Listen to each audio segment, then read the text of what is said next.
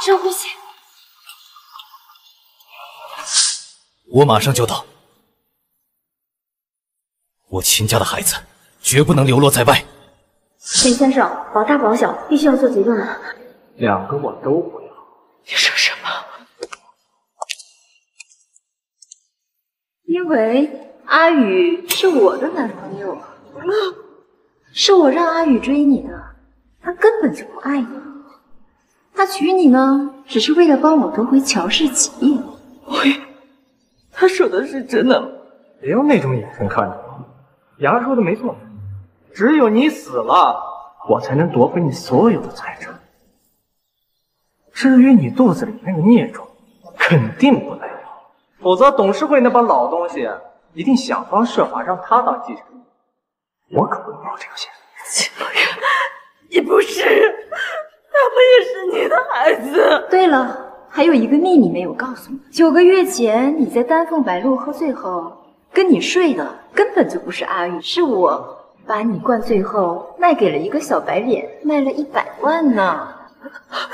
老师，你不是地人起了激动，必须马上抢救。让开！找什么？等死吧！你已经无可救药了。走吧。秦宇，这辈子爱上你是我的错，如果有来生的话，我再也不想跟你有任何瓜葛。无论用什么办法，都要救下他。是，九爷。九爷，孩子生出来了，只不过这是气管堵塞，需要洗脚。救活他，不然你们医院别开了。是。子乔，我去看看孩子，你在这守着。宝贝，妈妈一定会保护你。难道是秦宇和乔诗雅又回来了？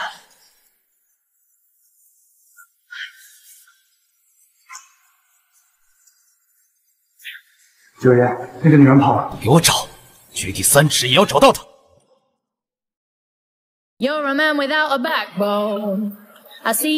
僵尸，我乔诗曼回来了。秦宇，乔诗雅，7年前我说的话都会偷偷跑回来。妈妈，你可算回来了。想死你了，亲爱的，我跟你说，那些人不知道从哪儿得到你要回国的消息。从昨天晚上开始，我的电话就已经被打爆了。这么多呀？所以该不会有一大把其实都是你的脑花吧？冤枉啊！那我姐妹是全球顶尖的脑科专家乔瑟琳医生，他们排队找你看病不是应该的吗？好了，辛苦了。1.5公斤，拿着，我买单。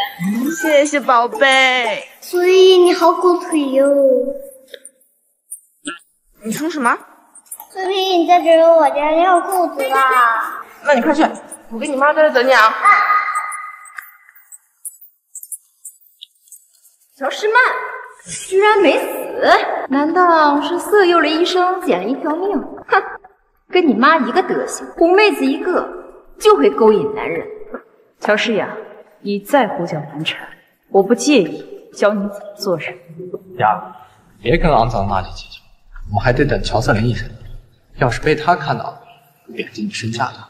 乔瑟琳医生，看样子你这7年混得不怎么样，连大名鼎鼎的乔瑟琳医生都不知道。他呀，跟以前一样，土包子一个。哼，乔瑟琳医生医术高超，只要阿宇请到了乔瑟琳医生给秦老爷子治病，那他在秦家的地位就会扶摇直上。等秦老爷子定继承人的时候，那他就有可能赢了秦玉成，得到整个秦家，而我们就是你永远都无法企及的存在。你们秦家能请得起乔瑟琳医生吗？我劝你啊，还是不要说大话，免得最后打了人。那个贱人，几年不见，嘴皮子倒是厉害，看我不撕了你的脸！乔诗曼，居然敢打我！乔诗雅，7年前的账我还没算清楚，这一巴掌只是利息。你看我不撕了你个白脸花子脸！九爷，九哥，您怎么了？您是不是为了小泽来请乔瑟琳医生的？我已经打听清楚了，这个苏山雨他是乔瑟琳医生在国内代理人。九哥是你这个私生子配叫的吗？叫九爷，把他带走。你们想干什么？九爷，都是这个女人从中作梗，不怀好意，不然我们早就请到乔瑟琳医生了。你在阻碍我们秦家办事。这人一看就不好惹，不行，我得在西宝宝回来之前把这人骗走。我知道乔瑟琳医生的下落，放过苏苏，我跟你们走。你知道乔瑟琳医生的下落？你少吹牛了你！你一个乡巴佬，你还知道？最好没有骗我。带走。不用，我自己走。妈妈，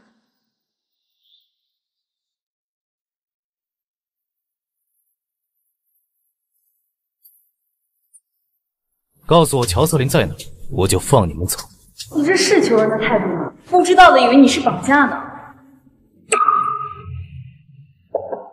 如果不告诉我乔瑟琳在哪儿的话，我保证这会变成一场真正的绑架。我劝你别白费心思，乔瑟琳立有规矩，第一条就是不依你们秦家人。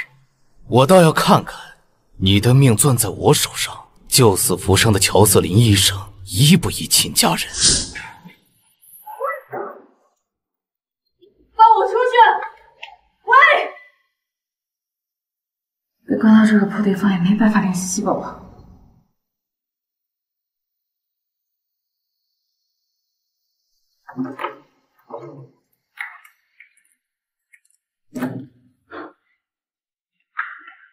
西宝宝，你怎么在这儿啊？这个阿姨是谁呀？苏珊，你去哪儿了？你一定被吓坏了吧？都吓得不敢说话了。妈妈，你是我妈妈。不然呢？小傻子，连妈妈都不认识啊？原来爸爸没有骗我，爸爸真的把我妈妈找回来了。什么爸爸呀？看来你真的被吓坏了。今天是妈妈。哎，快走！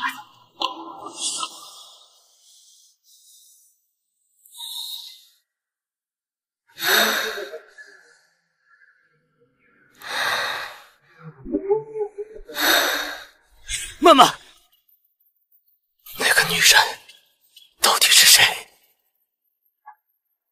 不好了，九爷，那个女人不见了，还带走了小少爷。什么？一群人连个孩子都看不住吗？把林子潇叫回来一起找，找不到你们都给我滚！是。小少爷，可算找到你了。不认识你。哎，九爷，快担心死你了，我们快回去吧。我的妈妈。可别再提你妈妈了，那可是你爸的禁忌啊。秦希泽，你胆子是越来越大。坏蛋，你还我妈！九爷别生气，小少爷他是在外面受了惊吓，您别怪他。惊吓？我看他精神的很，带我去关起来。小泽这今天状态有点不太对，要不要找个医生看看？何况你们家族本来就有这个遗传。我让你来，不是让你教我怎么养孩子的。那个乔瑟琳医生靠不靠得住？我看秦木鱼也在找他，他找的人我不放心。放心吧，他还没有那个本事能收买乔瑟琳。来，先帮我办件事。乔诗曼，圣玛丽医学院高材生啊，你想好？这个女人跟乔瑟琳有关，你想个办法让霍家医院请她过去当脑科医生。可是她是心脏科，但是乔瑟琳学的可是脑科呀。你是怀疑？行，我去找那个会阴办，只要你提的要求，他不会收半个不死的。哟，乔诗曼呢？我以为九爷把你装麻袋丢江里了呢。走开！就凭你，也配来这么高级的楼盘？这位小姐，请你说话尊重一些。乔小姐是我们重要的客户，他已经预定了我们西区1亿8千万的别墅。就他，哼，乔师妈，你可真能装！乔家的财产你1毛钱都没拿到，怎么会有这么多钱？就是，乔师曼，你敢打赌吗？就赌你卡里有没有这么多钱？是吗？那如果你输了呢？你不是觊觎我们乔家财产很久了吗？如果我输了，乔家老宅我给你。好呀，第4局吧。签字吧。什么？不敢了。不管也没关系，毕竟你做缩头乌龟也不是一次两次。签就签，如果你输了，就趴在地上给我学狗叫，爬出章鱼去。啊，一言为定。小姐姐，你们的卡。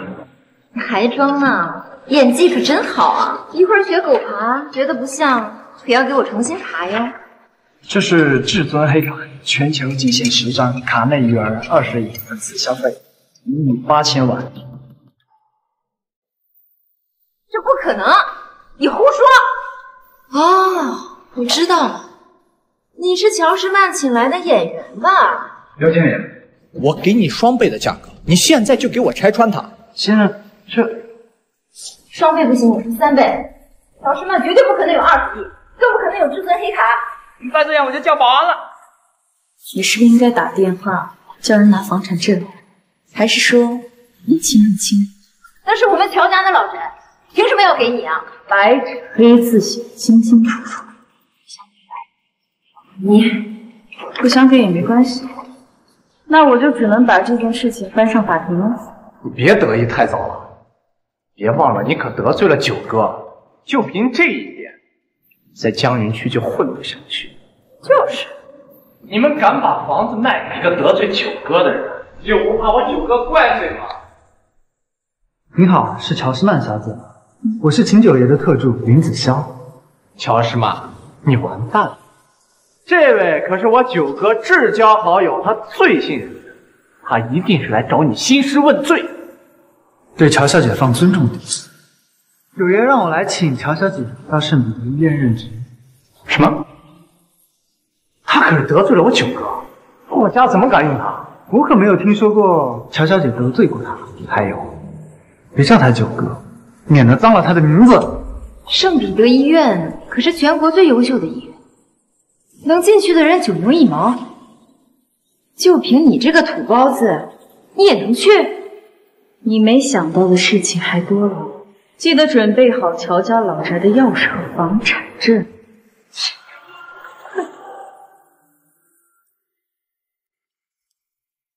你是不是搞错了？我学的是心脏科，不是脑科。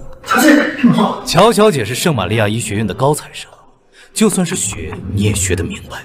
对了，乔小姐还精通撬锁，真是令人大开眼界呀！过奖了，秦先生不也精通绑架和追踪吗？乔小姐果然聪明。你想要查到什么呢？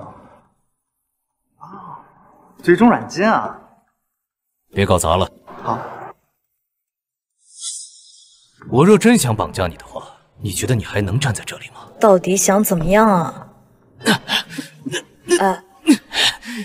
你没事吧？不行，我现在若出手救他，以秦玉成的聪明程度，必然猜到我就是乔瑟琳。是不是就地复发了？我去联系会议。那个医学天才，年仅24岁就拿了医学大奖，如果请他来，应该没什么大事了。既然你们有人管，我就先走了。只能请您跟九爷一起去病房了。啊？你是谁？九爷突然发病，随手抓住了乔小姐的手，实在摆不开。我取针来。他的针法虽然能缓解偏头痛，但也会影响人的大脑。如果再配合上催眠，能篡改人的记忆。这就纳闷了，秦家和霍家的关系不是很好吗？为什么会下针害人？林子潇就在旁边站着看，他是不知道还是……算了，反正也不关我的事，我还是不要掺和这种麻烦了。没什么事的话，我先走了。妈妈，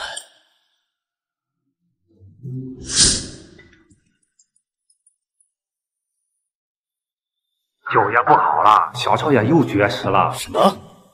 怎么劝都不肯吃，您快回来吧。先是离家出走，现在又绝食，真是烦了他了。少爷，你都1天没吃东西了，你多少吃一点啊！不吃，你们不让我见妈咪，我就不吃饭。我看你是反了天了！大魔王，吃我一招！还愣着干什么？把他给我抓回来！大魔王，你多气少，太卑鄙了！有本事我们来单挑！秦希泽，你闹够了没有？谁是秦希泽？我是希宝宝。好好好，少爷以后要是喜欢，我们都叫你希宝宝。你们是不是认错人了？我真不是那个什么秦希泽，我是希宝宝，英文名字叫 Nathan， 一直和我的美丽妈妈咪生活在外国，最近才坐大飞机回来的。来人，带他下去！放下来，放下来，放下来！我们要不要请霍小姐？少爷他好像有精神分裂症的前兆了。霍音的针法虽然好用，但我总觉得有问题。这几年我似乎忘记了很多事情，甚至有些记忆都是错乱的。我的儿子绝对不能出现任何闪失。不必了，通知下去，计划提前，抓紧找到乔司令。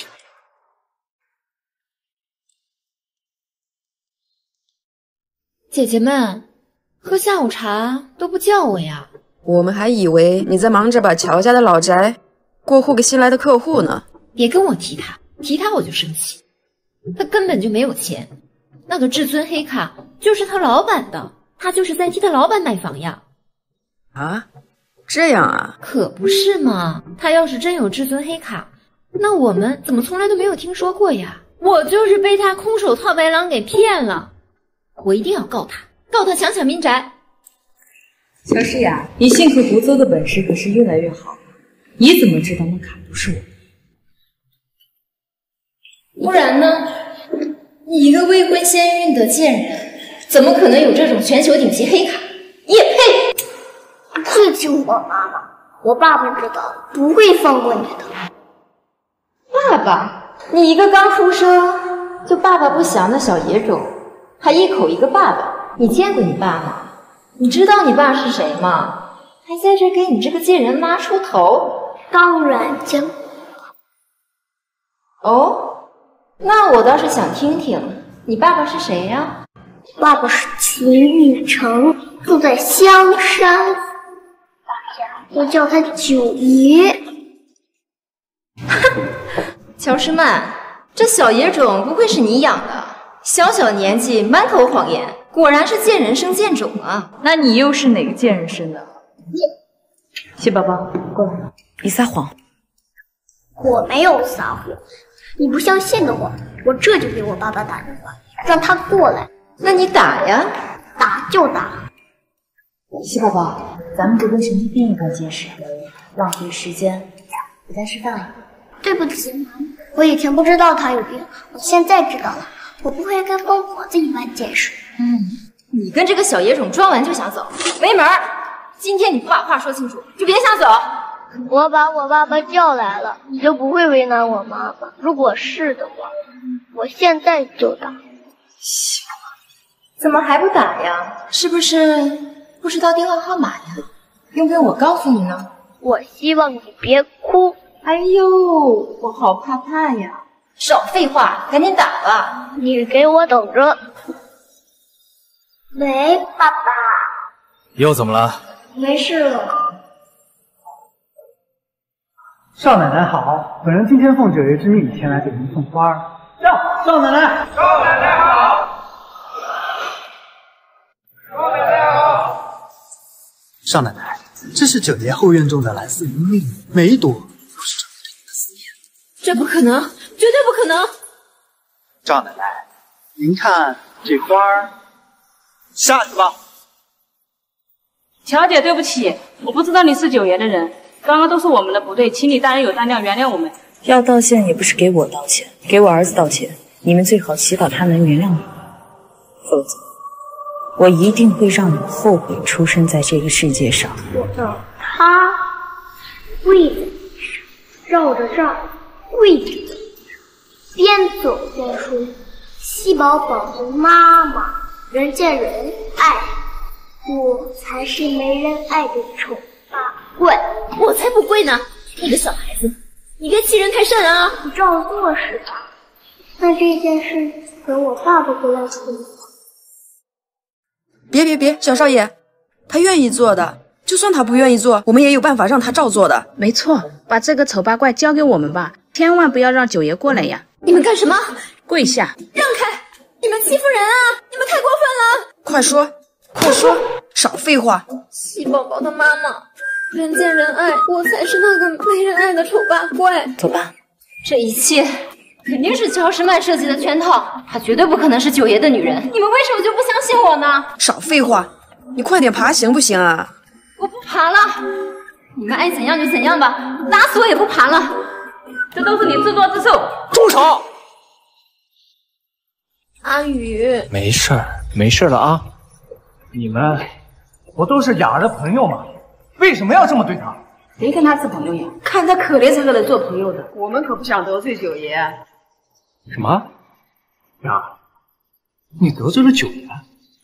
我没有，都是那个乔什曼，都是他设计的圈套。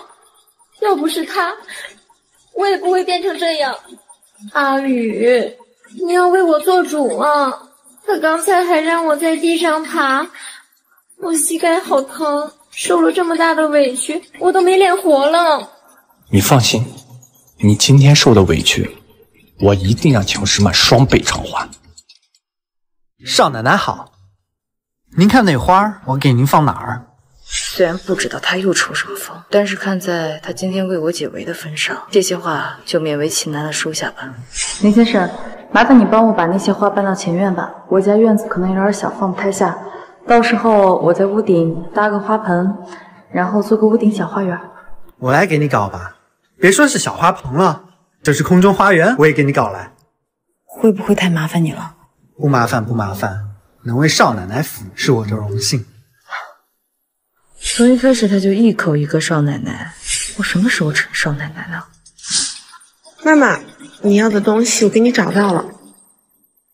这个药是霍家内销的，不外售，只有通过关系网络一层一层才能拿到的。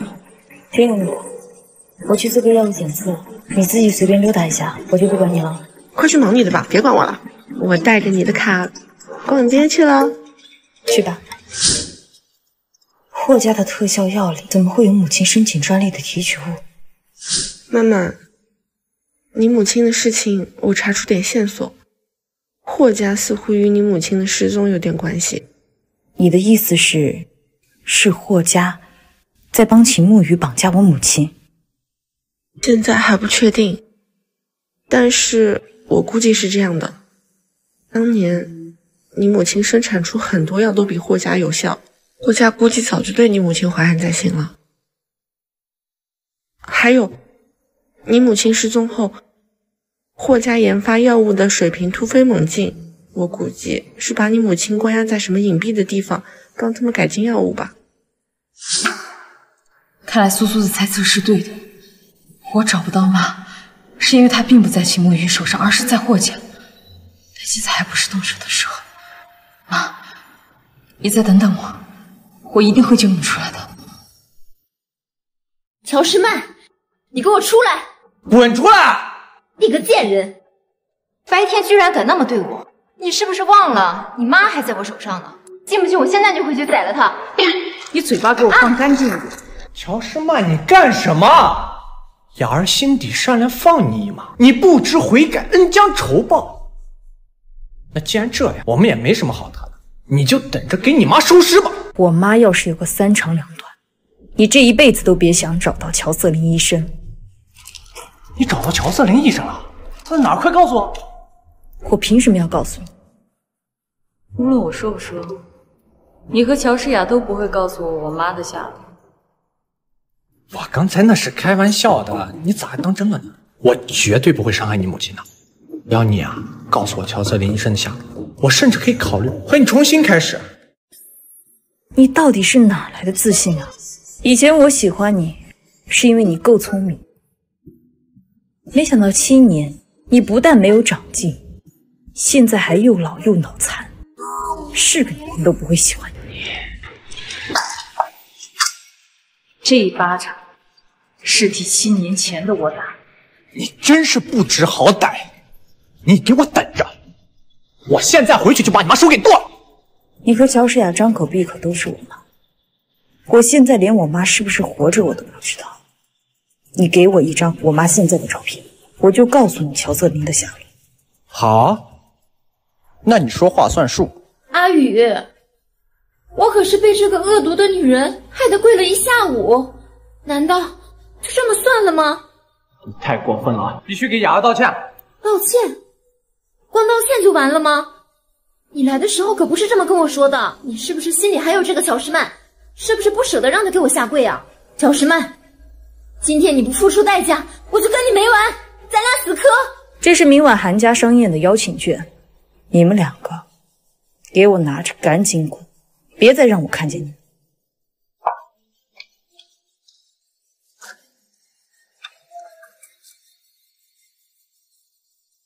走，这是明晚韩家商宴的邀请券。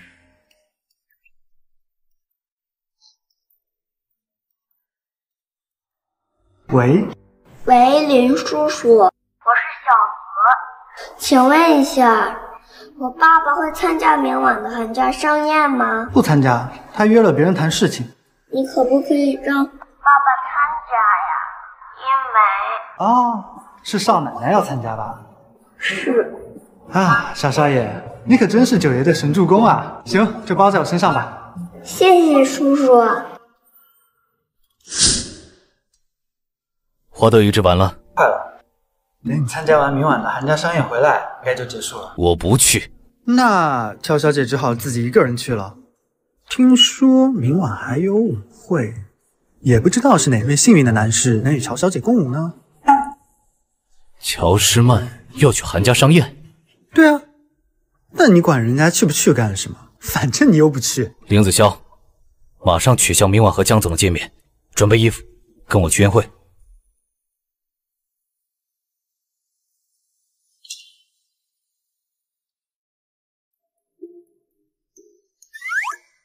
西宝宝，哪件好看？黑色那件。不愧是我儿子呀，有眼光。过来，妈妈也最喜欢这一件了。反正我也最喜欢黑色。丑，你的衣服都太丑了，而且怎么全都长得一模一样啊？没人问你意见。你的审美太差了，我必须纠正你的审美。有小黄鸭的衣服才好看。张伯，把画册烧了。可是这本小黄鸭画册是小少爷最喜欢的。烧了，全部烧了。以后香山府不允许出现小黄鸭。从哪儿学来的畸形审美？我的儿子不能这么俗气。大伯伯，我讨厌你，我的鸭呀！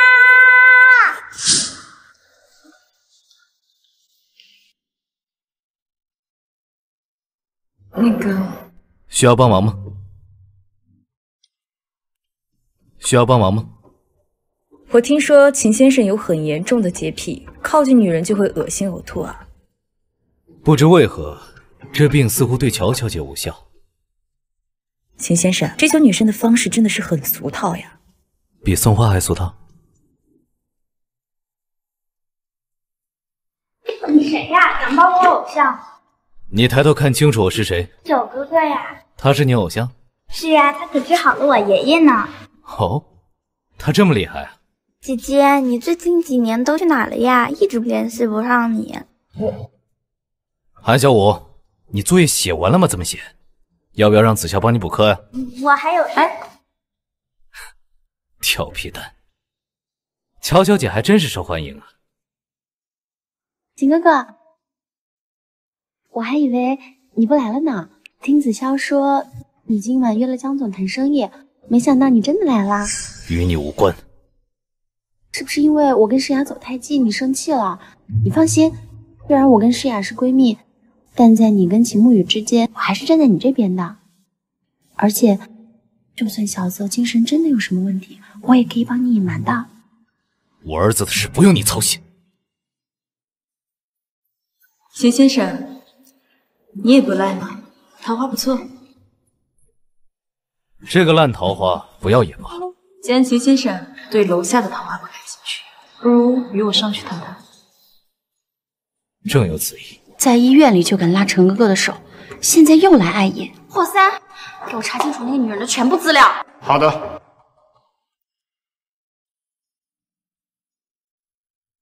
你帮我摆脱小丫头，我帮你摆脱疯婆子，咱们俩呢就算两清了。回见了，九爷。乔小姐，不是要帮物色桃花吗？我那是随便找的借口，我才懒得帮你找桃花呢。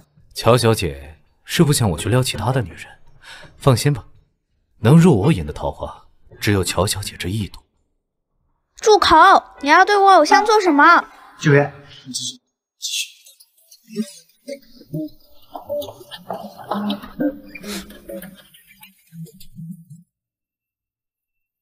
九爷，好久不见啊！九爷，乔诗曼其实并不是你想的那样，她的私生活特别的混乱，未婚先孕，还有一个6岁大的儿子呢。乔诗曼还有儿子？是啊，你想啊，7年前她才21岁，那么小的年龄就跟野男人苟合，她能是什么好东西啊？我也有个6岁大的儿子。啊，九爷，您当然不一样了。我知道，九爷，您真正想找的是一个懂您的灵魂知己。乔诗雅，你这种女人我见多了。九爷，您什么意思啊？虚伪恶毒，嫉妒成性。你以为你穿跟曼曼一样的衣服，你就配跟她相提并论了？我告诉你，你别自取其辱，你永远比不上她。让开！凭什么你们都认为我比不上乔诗曼？总有一天，我一定会把乔诗曼彻底的扫在脚下。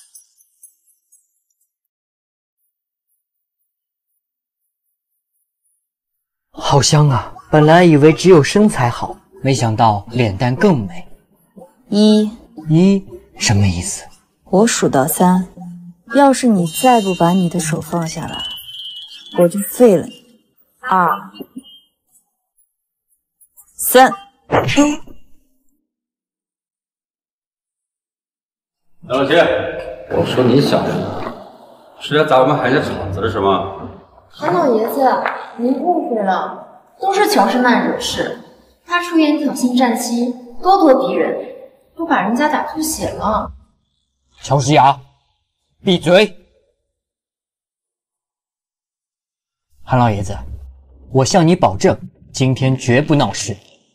您先忙。张老七，你被女人打吐血了！你被女人打吐血了！你懂什么？这是爷跟小美人之间玩的情趣，不懂就闭嘴。还有你，别在这乱嚼舌根。战妻，你都被乔诗曼打吐血了，你还在护着他，他就是个贱人，勾引了九爷还要勾引你。乔诗雅，我多说一个字，就算今天是韩老爷子的场子，一定割了你的舌头。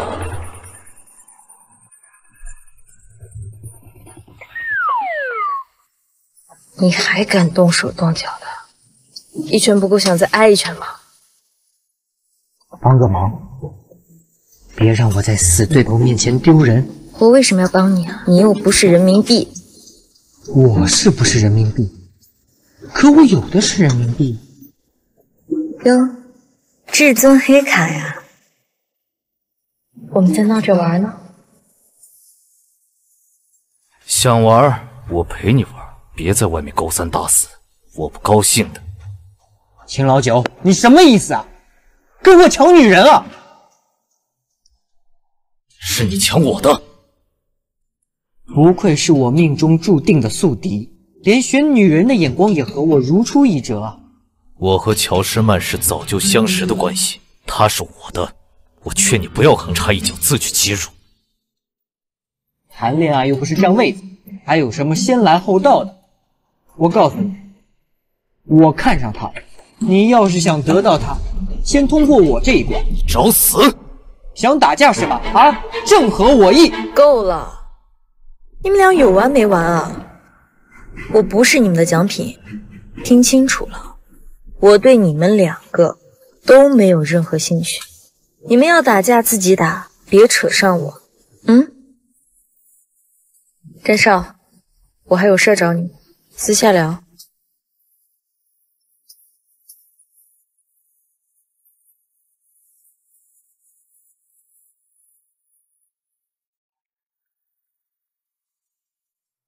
小曼儿，你还是和以前一样的，无论到哪儿都是人群中的焦点。少扯这些有的没的，我来这不是为了听你说这些的。不是听这些？哦，那是答应和我交往了。当初我离开华国，拜托你照看我妈，可是我走了才没有1个月，我妈就消失了。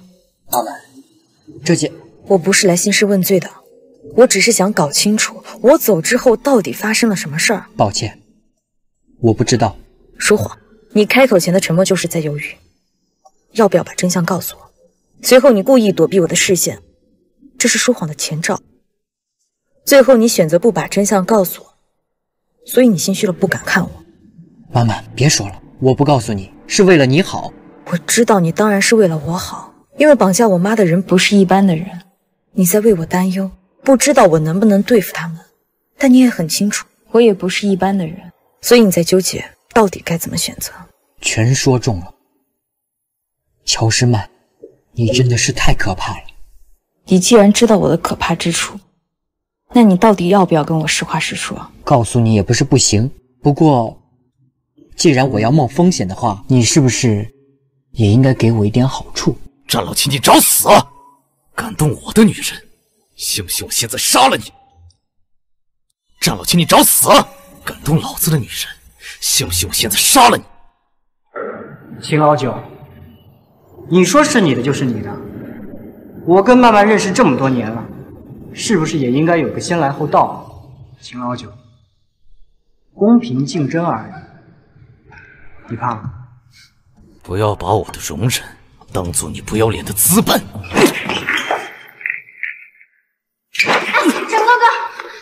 战哥哥，你们这是干什么呀？为了一个女人，你们至于吗？姐，外面还有很多妹子在等着你呢，这里多无聊啊！咱们去。金一晨，我告诉你，我和你的较量才刚开始。你也管，别让我说第2遍。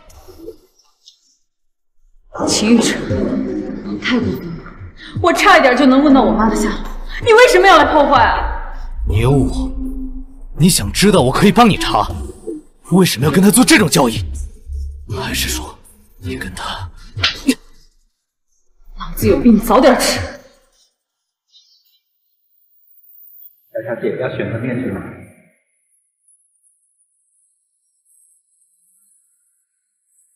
这是干什么？借着假面舞会冒充我去撩秦逸晨吗？喂，搞定了吗？已经成功把乔斯曼关进杂物间。干得漂亮！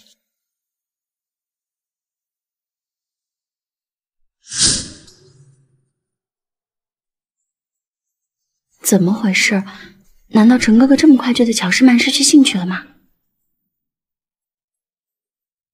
陈哥哥答应了。该死，又来一个，怎么会这样？小狐狸，可以请你跳支舞吗？要跳也是陪本大爷子，鲜花献美人。好，我跟镇上跳。不要以为你帮我解围就能弥补之前的不足。多给一点机会，我一定一不一死。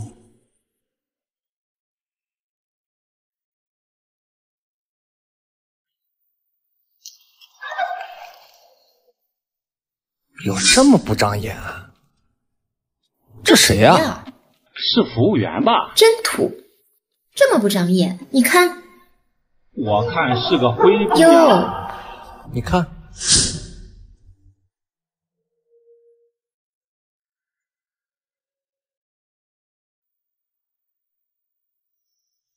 你假装的是霍小姐吗？乔师妹，你是不是故意绊倒我的？是不是你怕我抢你风头啊？你自己还老说，当我们都没长眼睛呢，真是血口喷。血口喷人，人家绊倒你的时候不是在旋转吗？人在旋转的时候绊你。我们都看见了，真丢人啊！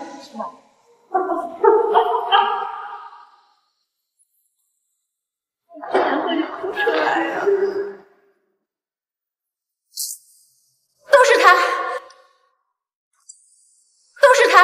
都是他让人绑架了我，把我丢进了杂货间。原来是霍三那个白痴绑错了人。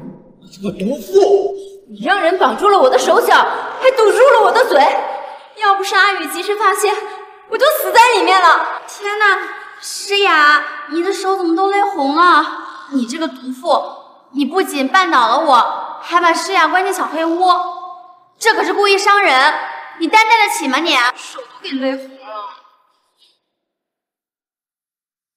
你说我绑架你进杂物间，有证据吗？证据？难道雅儿冤枉你不成？以他的智商，不是不可能。你别以为我不知道，你上学的时候就是个混混，还组建了什么帮派？就你这种上不了台面的混混，才能做出这种下作的事。首先，我没有组建帮派；其次，这韩家处处都是监控，想要查到是谁绑架你。我说你蠢，说错了。你少在那自作聪明，这一切都是你弄的。各位，安静。乔小姐，而且请你找出这个绑架者，我们韩家绝对不会冤枉一个好人，也不会放过一个坏人。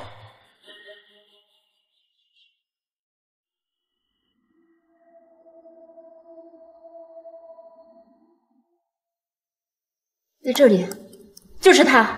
如果我没有记错的话，这个人应该是霍三。霍小姐，他可是你的手下。在我们韩家绑人，你是不是应该给我一个解释？不是我，我跟诗雅是好朋友，我怎么会伤害她呢？一定是乔诗曼，肯定是她企图买通霍三，然后诬陷于我。没错，就是乔诗曼。茵茵这么大家闺秀，她才不会做出这种事情。大家看这里，这个人把乔诗雅绑进杂物间之后，给某个人打了一通电话。不难猜测出来，他肯定是给主人汇报自己完成任务的情况。这又能代表什么？说不定他是在给你打电话呢。监控上显示的是10点整，巧的是，霍英小姐这个时候正好接到了一个霍三的电话。你这个贱人，你偷我手机！我正巧解不开手机的密码，得亏你帮我送来。通话记录显示，10点整的时候，霍英小姐刚好接到了霍三的电话。这要怎么解释啊？这件事情我会通知你父亲，你们霍家必须给我们韩家一个交代。哼，乔诗曼，你真是越来越让人着迷了。那你也得有这个本事啊！是呀，我真是看错了你。什么好姐妹？你为了男人居然绑架我！是啊，陈哥哥，你一定得帮帮我，我爸爸要是知道，他会打死我的。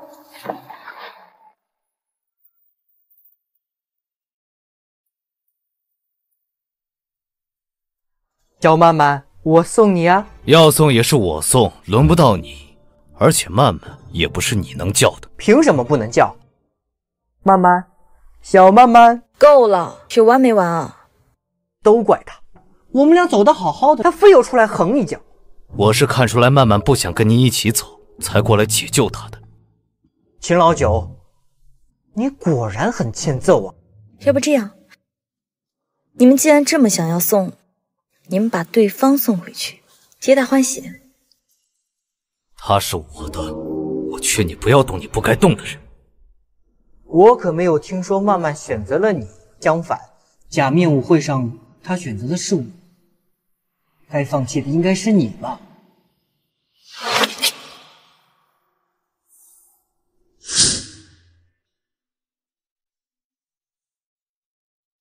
喜宝宝，你这是在客厅睡着了？以后可不许这样了。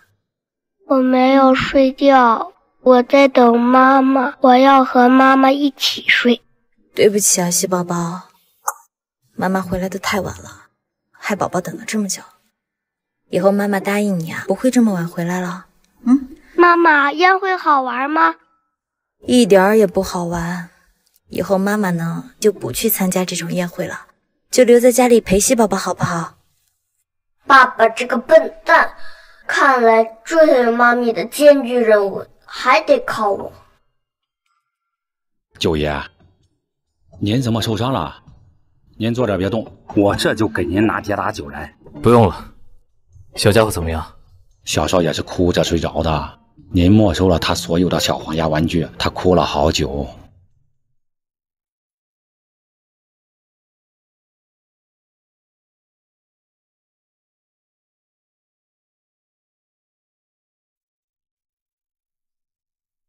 大魔我会在，妈妈，我要妈妈。就这么想要妈妈吗？会在。九爷还是很关心小少爷的嘛。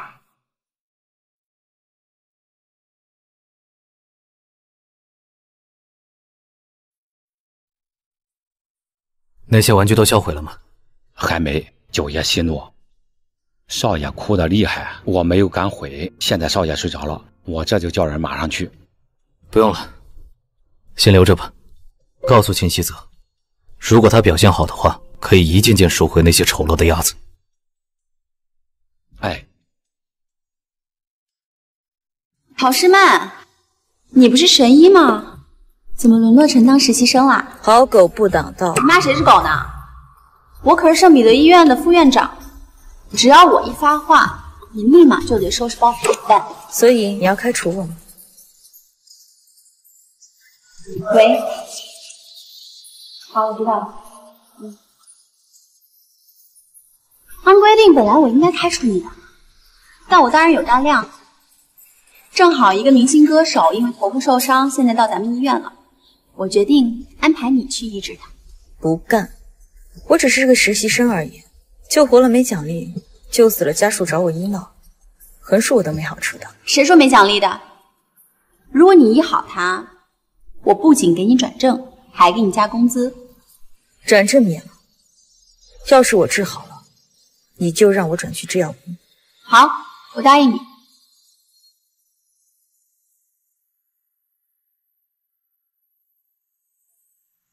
不可以，你们不可以进的，不可以。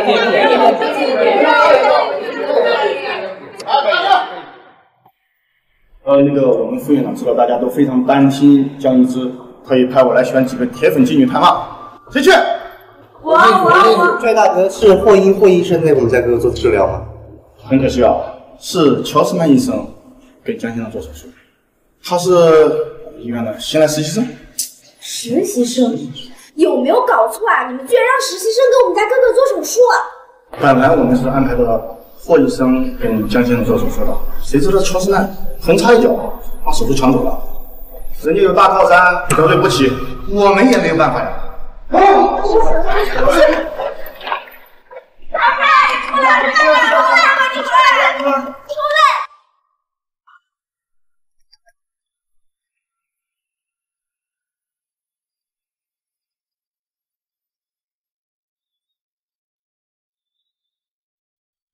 乔诗曼，有人黑他。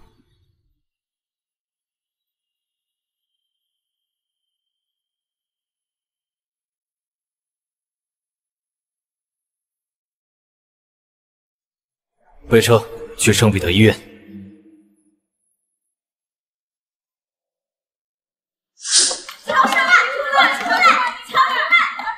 乔医生，乔先生的粉丝就要冲进来了。不要理，做好自己的工作。那些人都冲你来了，要不然你去躲一下。我是医生，任何情况下我都要做好自己的本职工作，坚守到最后一秒。麻烦你守在这里，等我手术结束。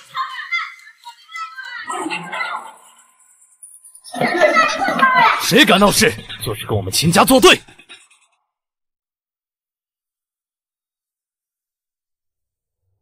手术很成功，患者已经脱离危险了。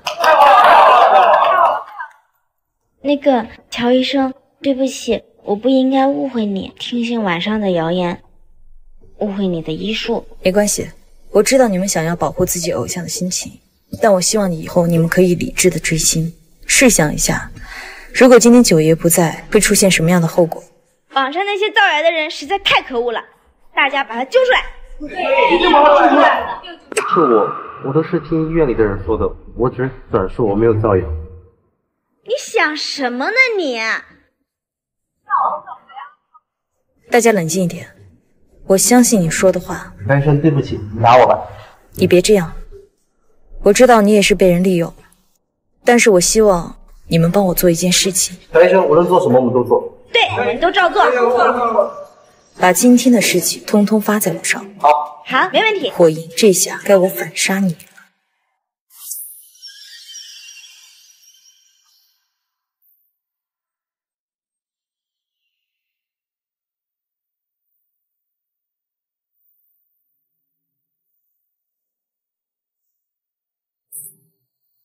来，茄子，很好，很完美，完全展现了你的丑陋和狠毒。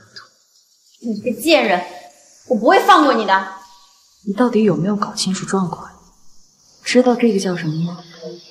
这个加我刚才拍的照片，这就叫证据。现在我要问你一个问题，你如果老实回答，我就把照片删了；如果你不老实回答，我就把照片发到网上。真管呢，就送进警察局。告诉我，你们把林月书关在哪儿？什么林月书？我根本不知道。说谎！你们霍家的特效药用的就是林月书的提取方法。我真的不知道什么林月书，我只知道霍家的特效药是城北的制药厂生产的，其他的我真的一概不知。把我调去城北的制药厂，我就把照片删了。另外，江一之在圣彼得医院这段时间，如果出现任何意外，我一律算在你的头上。陶诗曼，你就不怕我把今天所有的事情都告诉我父亲？他要是知道你在找那个什么林月书，他一定不会放过你的。尽管告诉他，姑奶奶我不怕。乔诗曼，我跟你没完！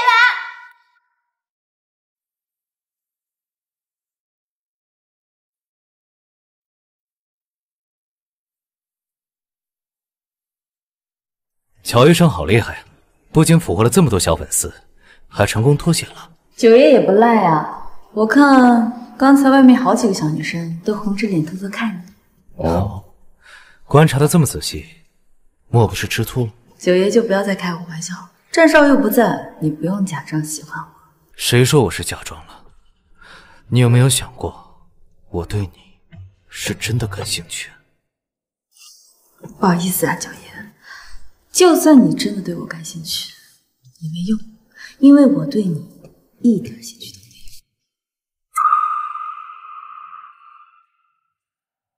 有。你脸红了？我那是热的。这么硬的嘴巴，亲起来是什么滋味？之前粉丝冲进手术室是你帮的我，作为回报，这次不给你小。但是你要是有下一次，我一定不会放过你的。刚亲完就想要下次，你这也太急了吧！我已经警告过你，是你自己不听。看，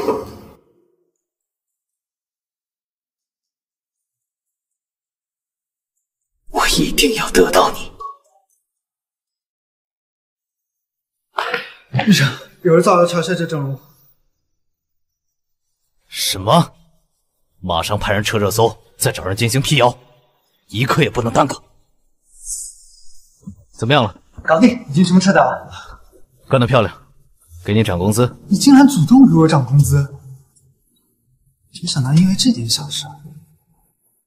哎，你去哪？圣彼得医院。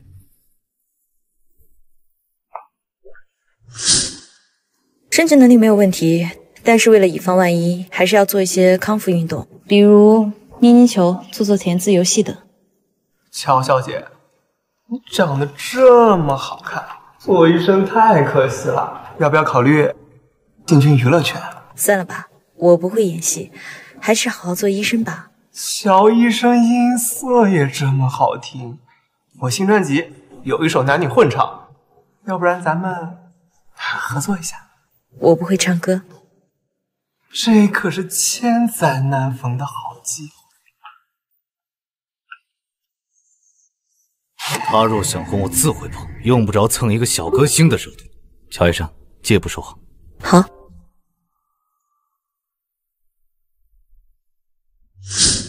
幸亏你来，这么想见我呀？别误会啊，我只是不想在那个病房待太久。嘴硬，太甜了。你是不是又想吃我的拳头了？不，我是来要奖励的。奖励？哼。乔小姐的消息也太不灵通了吧！网上有人造谣你整容，你居然毫不知情。不用看了，我已经派人帮你把热搜撤了。乔小姐打算怎么答谢我呀？让我猜猜看，你是不是想用这件事情让我帮你家老爷子治病啊？别走，我不会因为这点小恩小惠就改变我的原则的。不。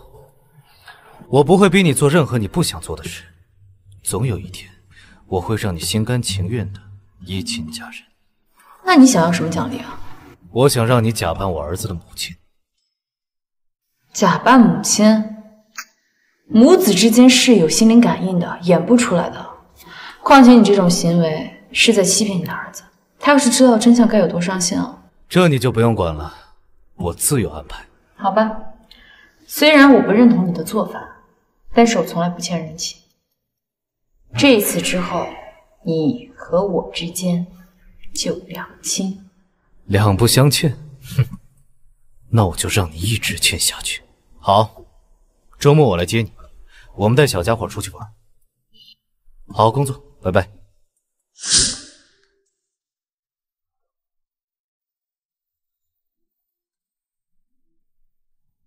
喂，小少爷。林叔叔。我是秦希泽，我现在在萧炎区的幼儿园，我想回一趟香山府，你能来接我一下吗？你不是一直在香山府吗？什么时候去的江云区啊？在说什么呢？我一直在妈咪那里呀。小少爷今天一直在少奶奶那里吗？难道我看错了？小少爷，你确定你在妈咪那里吗？我确定。叔叔，你是不是又喝醉了？如果你喝醉了的话，我就让爸爸来接我。哎，别找九爷，小少爷，我现在立刻马上去找你。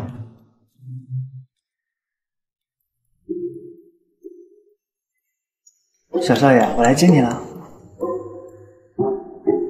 妈咪看到这封信后，一定会来江山府接我，到时候我就可以和爸爸一起想办法留下妈咪。小少爷，什么事啊？这么开心？没什么。走吧。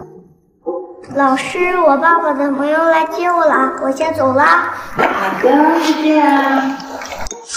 小少爷，我还有事要忙，我就先走啦。谢谢林叔叔。小少爷，你不是在卧室里玩遥控飞机吗？怎么突然跑到这儿来了？奇怪，为什么今天这么多人说我在香山府？我明明快1个月没回来了。哎，小少爷去哪儿？小少爷什么时候换衣服了？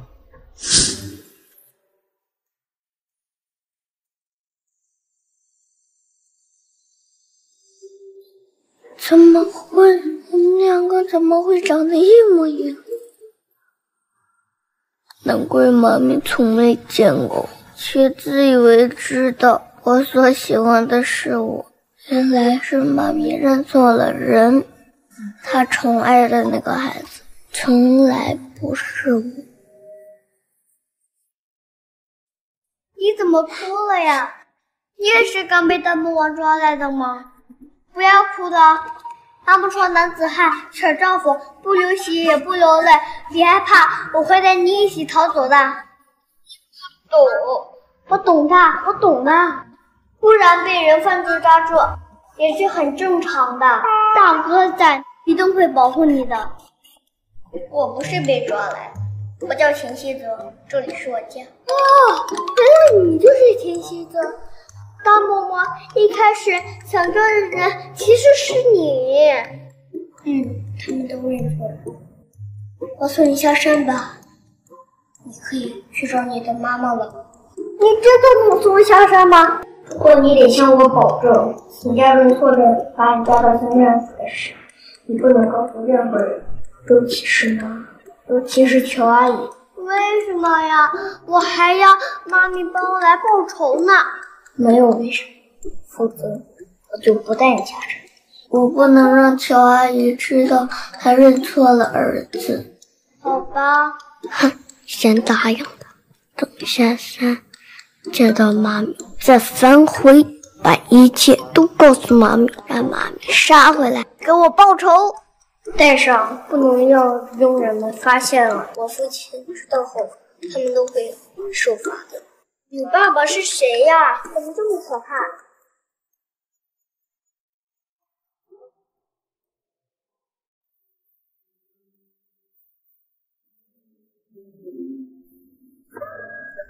小少爷，这位是谁呀？我朋友。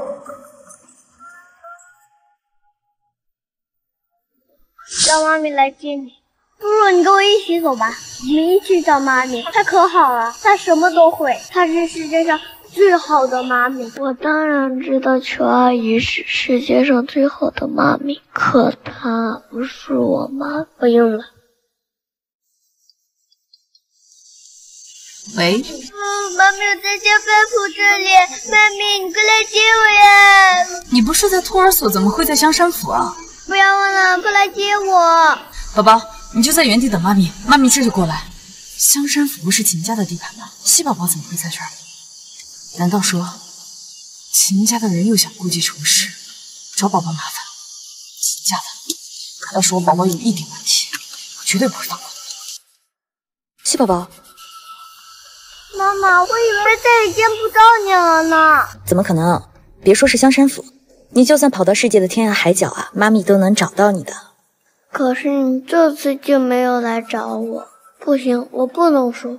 丫丫超人最讨厌背信弃义的坏蛋了。西宝宝，你怎么会跑到这里啊？你不是在幼儿园？到底怎么回事啊？妈妈，我害怕。不怕不怕，有妈咪在，任何人都伤害不了你。走，回家。乔阿姨没有发现异样，真是太好了。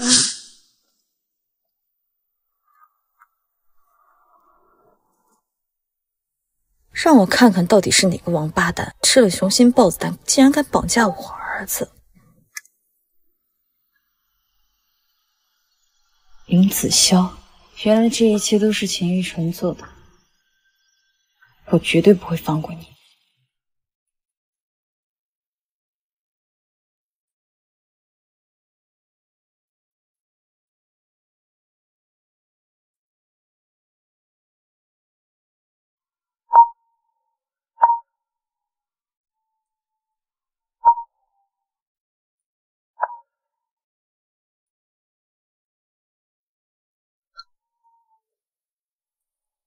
小丫头，胆子倒还挺大的嘛！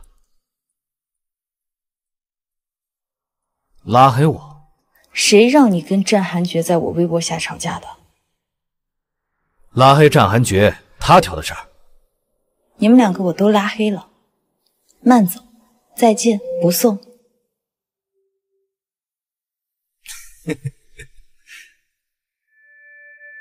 怎么停了？雨辰，我们5分钟前就已经到家了。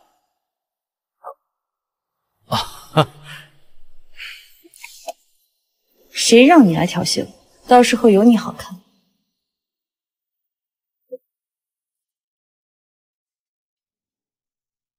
小家伙呢？怎么不闹腾了？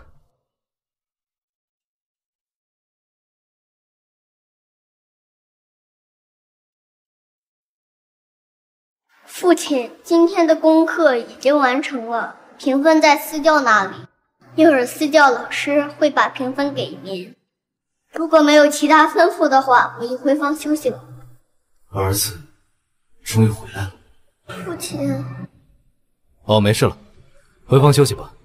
是。哦，对了，你不是一直想知道你妈妈是谁吗？这周末我会带她过来的。不必了，我已经不想再见她了。以前是我太任性了，我向父亲道歉，请父亲放心，我以后绝不会再吵着妈妈了。我回房休息了，父亲晚安。这孩子的性子确实比以前更冷了。西宝宝，妈妈明天去参加拍卖会，你要跟我一起吗？去，我最喜欢叫价了！1000万、2000万，成交！在这边报价10万、15万、20万、35万、40万。1个亿，1个亿！咱们打个商量，叫价可以，不能上亿啊。那对方喊上亿了怎么办？你不跟不就行了？那我多没面子。这还是西宝宝吗？之前那个温柔帅气的宝宝去哪里了？怎么一下子变得这么调皮了？妈妈一会儿呢去换个衣服，你在这里玩会儿。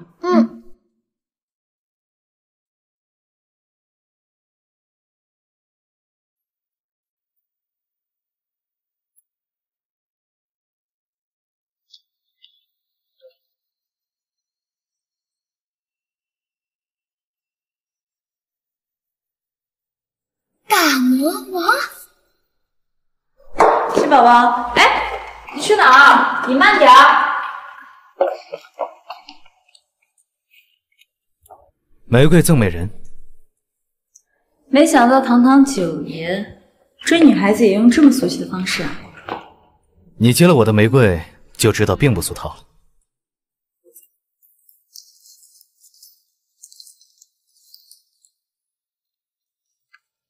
他到底哪有什么特别的呀？特别在它是我送的。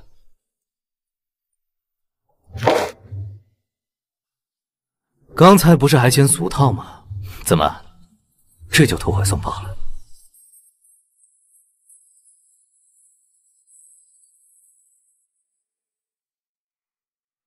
没想到乔小姐这么泼辣。你没想的事情还多，你再这样对我不敬，小心改天我拖你到太平湖，打得你满地找。我可以理解为是乔小姐在约我吗？这男人脑子里装的都是什么跟什么呀？懒得理你。我着急去拍卖会，我儿子还在楼上等着我。你就在楼下等我。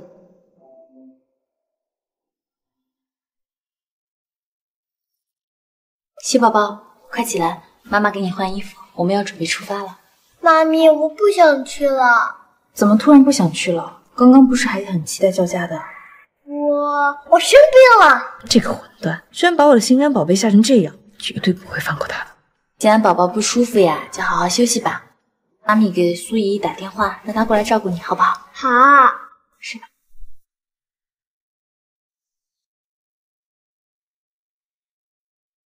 你怎么在这儿？他这么大大咧咧的坐在曼曼家的客厅里，就好像这是他家一样。不过仔细看看，他好像长得还不错。慢着，他的五官和西宝宝好像有点像哎。他该不会是西宝宝那个神秘的生父吧？苏苏，你来了，西宝宝就交给你了。看你是带他在家玩或者出去玩都可以。我只有一个要求，就是不要离开他半步。他们两个盯着我看什么？我脸上有东西吗？没有。放心吧，我绝对不让任何不安好心的人靠近西宝宝。走了。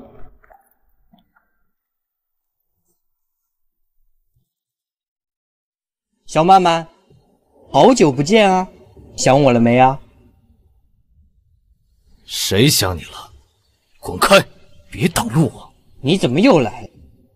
我有没有说过，暂时拍卖馆不欢迎你啊？明天我就把它买下来，让他改姓秦。好啊，那你就明天再来。今天他还姓战，只要他一天姓战，你就别想进去。你们两个可不可以不要在这里丢人现眼？小曼曼，你别生气，你不想让我和他吵，我就不和他吵。这是我要说的话。你该不会是克里斯汀大师吧？你猜啊？猜对了有奖励吗？没有，但猜错了有惩罚。你这也太不讲理了吧！我就是不讲理，你能奈我何？奈何是奈何不了，只能一直宠着。拍卖会现在开始。有没有想要的？别给你买。有啊。想要什么？小爱，你闭嘴。下面这件作品可了不得，相信99%的女性都是为了这件作品慕名而来。这件作品就是克里斯汀大师设计的晚礼服《仲夏夜之梦》。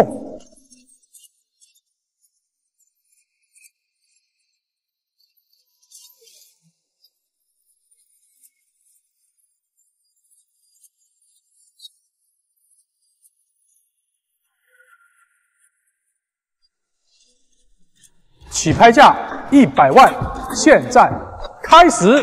100万，500万，100万，3000万，战企业出价3000万，还有叫价的吗？5000万，5000万，8000万，8000万，9000万，9000万，够了。你不要再肆意乱抬价了。克里斯汀大师淡泊名利，他捐出这件衣服是为了能够真正落到他喜欢的人手里，而不是成为你们取悦女人的工具。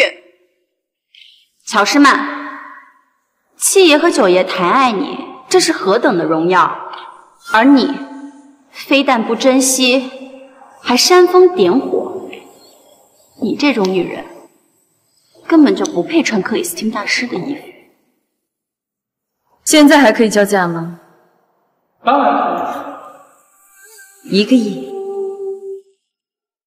，1个亿。乔小姐，你没听到我说的话吗？克里斯汀大师淡泊名利，他拍卖《仲夏夜之梦》是为了慈善，不是为了满足你的虚荣心的。你怎么知道这1个亿我要花在自己的身上呀？你别装了，你不就是仗着九爷和七爷宠爱你吗？想让他们当众为你一掷千金，好满足你的虚荣心。我知道克里斯汀大师一直热衷于慈善，我要将这1个亿捐给慈善机构，我花自己的钱让孤寡老人安享晚年。你怎么这么大意见？我也是误会了，克里斯汀大师视金钱如粪土，定不会想要看到《仲夏夜之梦》被人如此抬价。无论今晚是谁拍下这件东西，只要捐给慈善机构，都是一件善事。那你又做了什么呢？你在这里千方百计的想阻碍拍卖会的进度，居心不良啊！说得好，我愿意花5个亿买下这件拍品，捐给慈善机构。我也愿意。晚了，我已经签下自己的名字了。秦一晨，让你欺负我儿子，这些钱算是我为宝宝出口气，让你出血都算是对你客气了。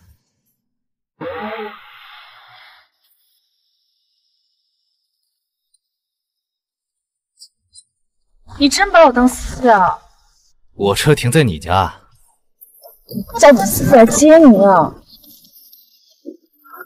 等他来天都亮，你忍心不得？非常爽。这么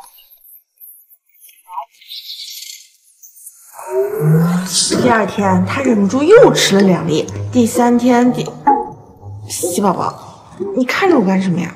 不是我不让你吃冰淇淋，你妈妈说了，1天只能吃1个。我不是想吃冰淇淋。那你想吃什么？你跟苏姨姨说，姨姨帮你把超市都买下来。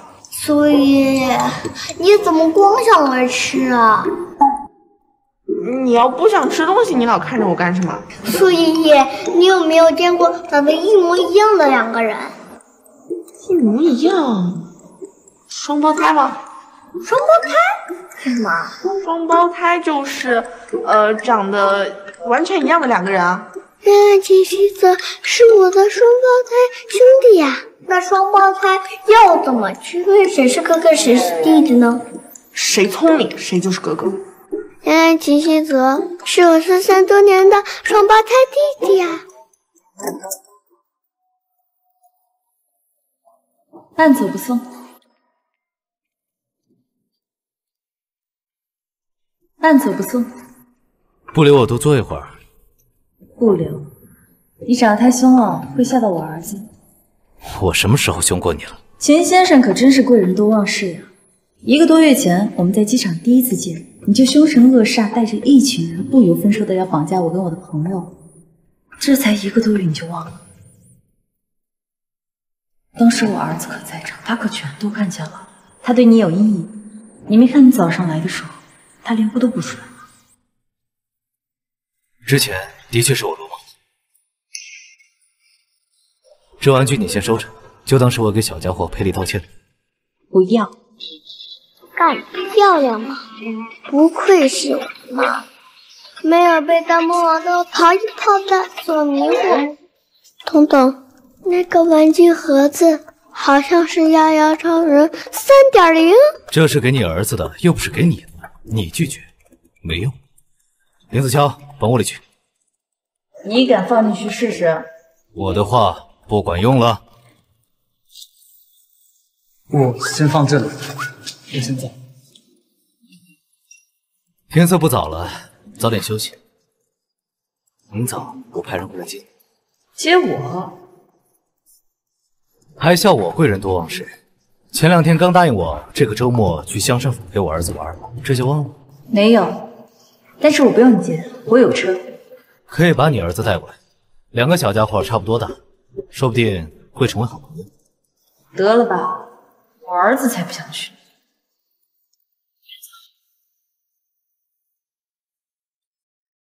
下来吧，别以为我不知道你们2个在偷听啊！你说你俩这么大人了，也不嫌丢人啊？为什么就说我一个？因为西宝宝可爱呀，所以他的那份你替他挨了。怎么样，西宝宝，你刚刚都听到了吧？要不要明天跟妈妈去香山府？妈咪替你教训秦一晨，为我家西宝宝报仇。去！我要用沙包大的拳头灭了大魔。一定要把弟弟救出来。西宝宝，你把自己捂这么严是干嘛？妈妈，你不懂，这是丫丫出门的新造型，蒙骗大家。这是时尚fashion。好吧，咱们走了。小少爷，乔小姐的车已经进山了，九爷让您下去迎接。知道了。明天会有个姓乔的阿姨过来陪你玩，你要听话，别耍脾气。知道了，父亲。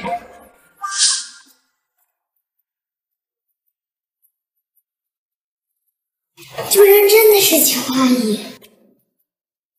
父亲是不会邀请乔阿姨过来，难道他知道我的决定？会身份的事。小少爷，乔小姐的车已经到门口了，你快下去。知道了，马上下去。西宝宝，妈咪，你先过去吧，我先准备上武器。这是真准备用自己奶黄包一样大的拳头消灭秦玉成啊！哎，行，只要儿子高兴就好。王八蛋，让你放假玩，活该。好，不着急，慢慢弄啊。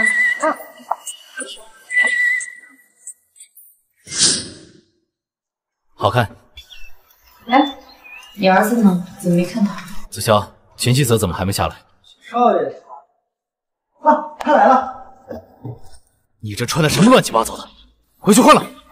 你凶什么凶啊？这孩子发什么脾气？人家穿的就是时尚，就是潮。现在小孩子都这么穿。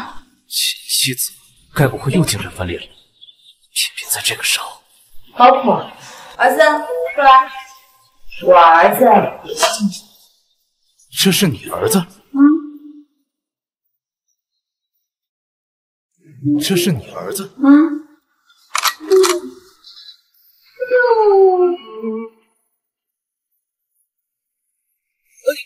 大伯这么一叫，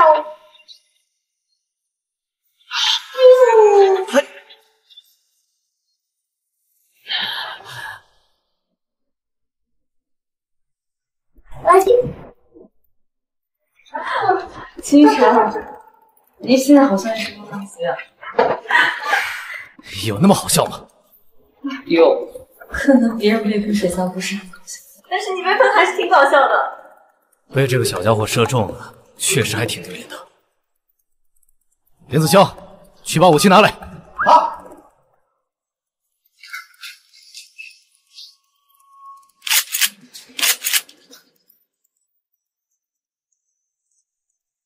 去找2个小家伙报仇去。走。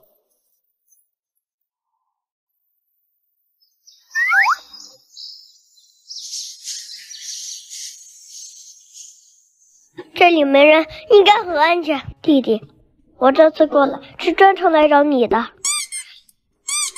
你一定好奇为什么我们长得一样吧？我已经调查清楚了，你是不是3多年的双胞胎弟弟？你发烧了吗？我没发烧，哥哥跟你说正事呢，别打断哥哥。正事的话上午说吧，这里人多眼杂，不是说正事的。不愧是我的弟弟，考虑的果然周到。张开嘴巴，把这放进嘴里。你给我体温计干什么？我们不是就用来聊正事的吗？这就奇怪了，没发烧，怎么就傻了呢？你有没有想过，为什么我们长得一模一样吗？因为我们是双胞胎啊，是一起从妈咪肚子里爬出来的双胞胎啊。妈咪肚子里爬出来的双胞胎？所以乔阿姨真的是我妈咪吗？真的是我妈咪吗？你说的是真的吗？你可不许骗我！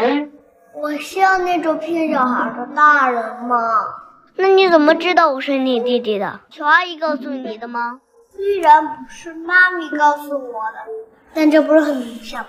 你看，我们长得一模一样，眼睛、鼻子、嘴巴都一样，只有双胞胎才长得一模一样，所以你肯定是我弟弟。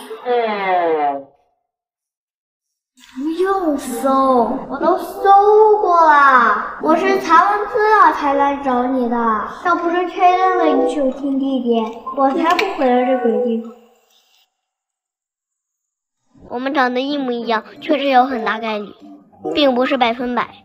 我刚才查到，也有一些长得一模一样的小孩，但却没有任何血缘关系。什么乱七八糟的，你都把我绕晕了。你要是不相信，我们就做一个 NPA 检测。我查过资料了，一根头发这么多。你说的是 DNA 检测吧？对，就是 DHA 检测，是 DNA。既然我们要去做 DNA 检测，我们就要想办法取到乔阿姨和我父亲的头发。我去取乔阿姨的，你去取我父亲。大魔王是你父亲，不给你去取吗？就是因为他是我父亲，我才不敢去呀。因为你是哥哥，所以最艰巨的任务要交给你。好，就交给大哥了。真好骗。这座山都是你家的，怎么找呀？找到猴年马月都找不到。他们两个小短腿儿加起来都没有你一个人腿长，还说找不到？你看，谁要关心那两个小屁孩？反正横竖也跑不出香山，当然是要先陪他好好碰一下香山坡。你送我的1000株百合全都在那，移植得很成功，一株也没有夭折。百合花代表100年好合，花开的那么灿烂，我们肯定能好不止100年。谁跟你好？大魔王，你放开我妈咪！欺负女孩子算什么好汉？又不是你来抓我呀！乔西宝，我最担心的事情果然还是发生了。钱希泽的附属人格，乔西宝居然在这个时候出现。刚才那声音好像是西宝。老天爷啊，西宝宝该不会全都看见了吧？站住！站住！别跑！你给我站住！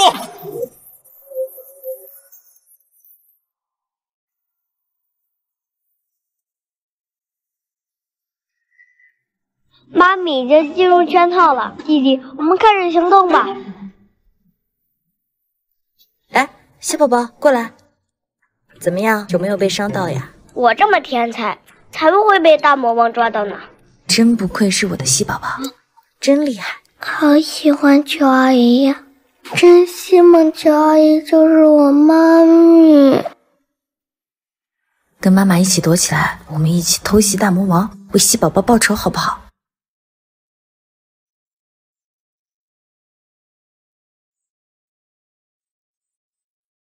不想跟妈咪一起啊？不是，妈咪抱。我儿子。乔阿姨，对不起，有些事情，我想我必须要查清楚。这位叫跑！你再接着跑！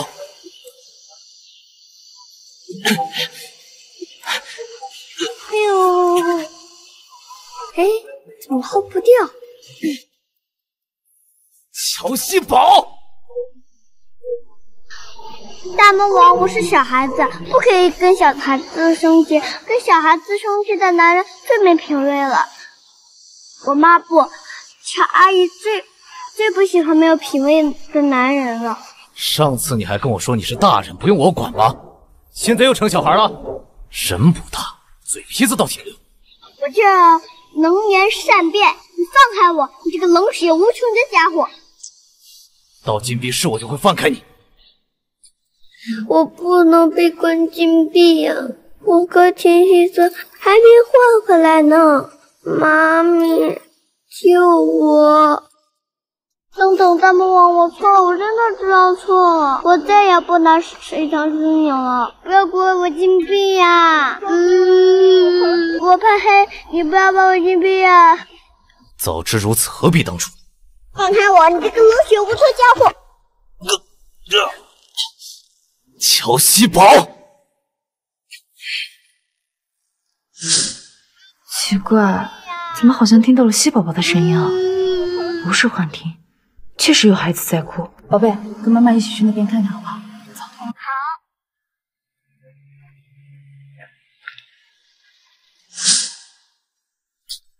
你给我在里面好好反思，认识到自己的错误后再出来。怎么了？没事。孩子都被你关起来，你还说没事儿？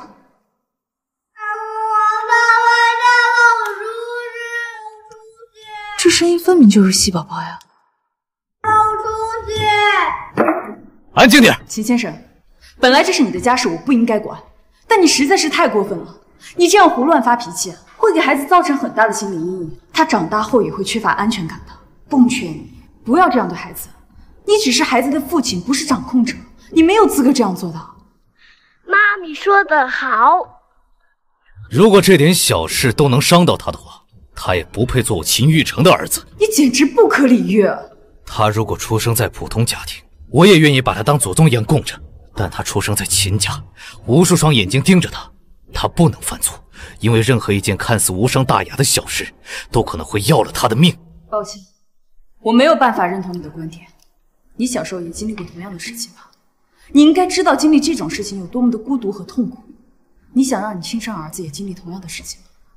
你想让他成为下一个你吗？秦雨辰。秦叔叔，能让我进去跟小泽道个别吗？我今天跟小泽玩得很开心，临走前我想跟他道个别。可以啊。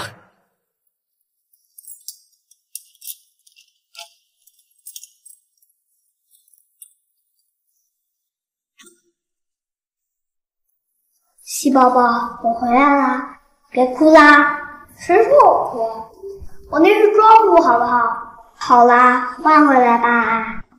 王阿姨的头发我已经取到了，给你。我在香山府不方便外出，只能麻烦你去做 DNA 检测了。不会，我和大木蛙拍我照没事。我不懂，你就假扮成我和妈咪一起走吧。1个月不1周以后，我们再交换回来。你别开玩笑了，你闯了这么大的祸，你继续留在香山府的话，父亲会罚死你的。那我走了，大魔王就不罚你了吗？没关系，我早就习惯。那不行，妈咪说了，一人倒了一人当，怎么能让你替我背锅呢？而且我也不懂那个什么 NBA 检测，还是你去测吧。这一把都是父亲的头发吗？也太狠了吧！你真的要留在香山府吗？我父亲很凶的，你受得了吗？啰嗦，我也很凶的。你刚才先大魔王他是不受得了。男子汉大豆腐，别这么磨磨唧唧。你哥哥的话就这么定了，好吧？现在啊，小七还是会害怕。但是他最大的改变就是，即使这帮人是不是有什么毛病啊？怎么都喜欢大半夜的找事儿，就不能早点来吗？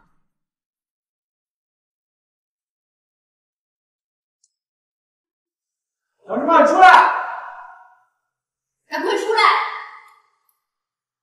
小师妹，这么半天才开门，给谁摆架子呢？不好意思啊，我家实在是太大了，3层楼500多平。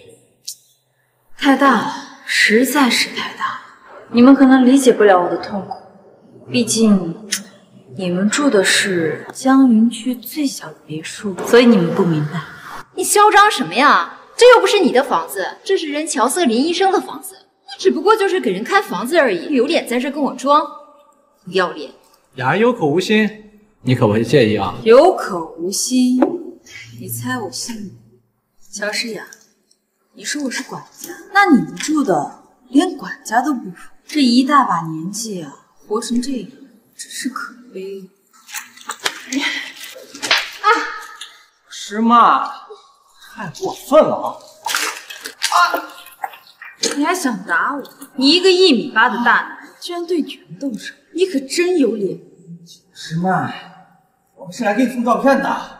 你赶紧把它放了，不然的话，我就把照片撕掉。照片呢？照片给你了，什么时候带我去见乔瑟琳医生？秦牧，你是不是当我跟你一样蠢？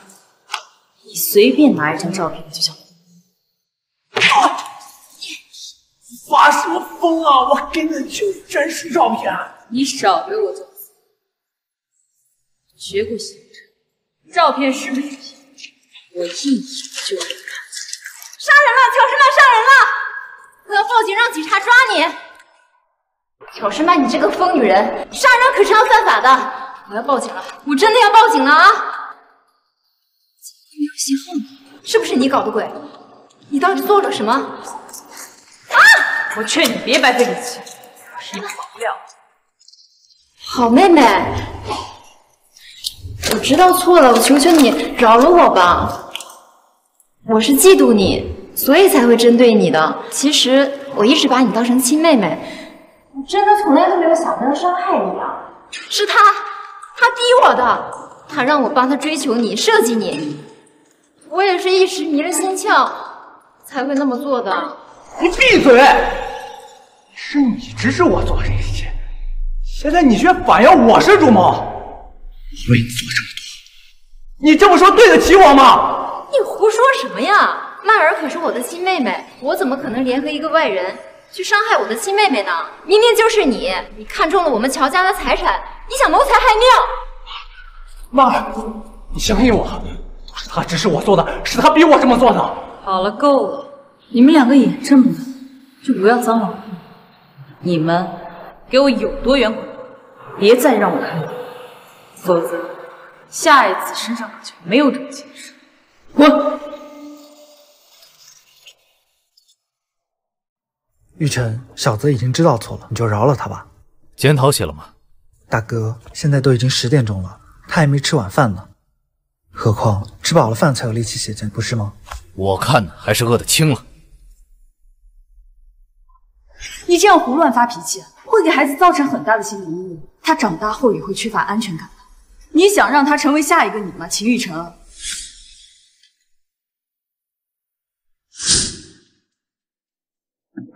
大魔，你在干什么？又想让我写检讨吗？呀，可是啊，不锅炉，你有什么手段尽管使。我要是动一下眉毛，我叫你爸爸。你本来就得叫我爸爸。哎呦，疼死了！吃吧。就这？给你吃就不错了，你还挑上了，爱吃不吃不吃拉倒。呸呸呸！大魔王给的食物难吃死了。这么难吃的面也不多做点儿。知道为什么关你禁闭吗？人有病。关你禁闭不是因为你用水枪射我了，而是因为你到处乱跑。你有没有想过，万一别有用心的人把你抓走了怎么办？整天冒冒失失的，做事从不考虑后果，这才是我关你禁闭的原因。无论你是乔西宝还是秦希泽，爸爸都希望你能平安长大。所有规矩你都可以不遵守，但是唯一一条必须遵守的是，永远不可以将自己置身于危险当中。听明白了吗？今天的大魔王怎么有点不太一样？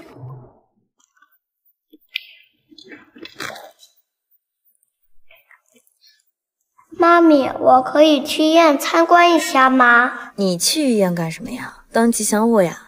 我昨晚看《丫丫超人》动画片，里面有个丫丫医生特别帅，所以我想去医院参观一下，将来也做一个伟大的医生。太好了，西宝宝，你终于对医学产生兴趣了，妈咪太开心了。咱们家祖上可都是神医啊，妈咪也是学医的，所以自然就希望你能够继承下去。走走走，妈咪带你去圣彼得医院参观参观，让你见识一下医生有多伟大。好，走。西宝宝，看到里面的小姐姐了吗？她患有先天心脏病啊，正常人的心跳呢会一直跳，可是小姐姐心脏生病了，就没有力气再跳了。妈咪告诉过你，心脏不跳了会怎么样啊？会死。没错，所以呢，医生就发明了一种机器，可以让小姐姐的心脏持续的跳动，这就是医生拯救生命。上帝也许创造了生命，但是能拯救生命的就只有医生。哇，医生好厉害！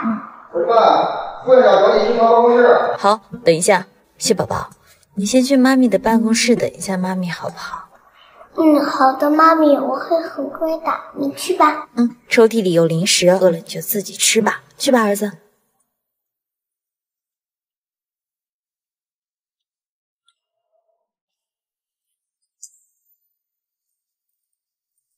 姐姐，检验科怎么走？这是谁家的宝宝？长得也太可爱了吧！小朋友，你怎么一个人呀？是不是跟妈妈走散了？我妈妈在检验科，姐姐带你去找妈妈好不好？不用了，姐姐告诉我检验科就行了，我自己会走。检验科很远的，你走不到，一会儿就该累了，还是让阿姨抱你去吧。这个阿姨好怪哟。真的不用了，累了我就歇歇。好吧，这边第二个门。喂，诗雅，你说的事情我已经办妥了。乔诗曼会在秦家的时装展上卖药。真没想到，这么不合情理的要求，他都能答应下来。诗雅，你说秦玉成会因为这件事情讨厌他，我才这么做的。你到时候可一定得帮我。放心吧，乔诗曼坑了咱们那么多次，我是不会让他有好果子吃的。贱女人！这次你就等着出糗吧。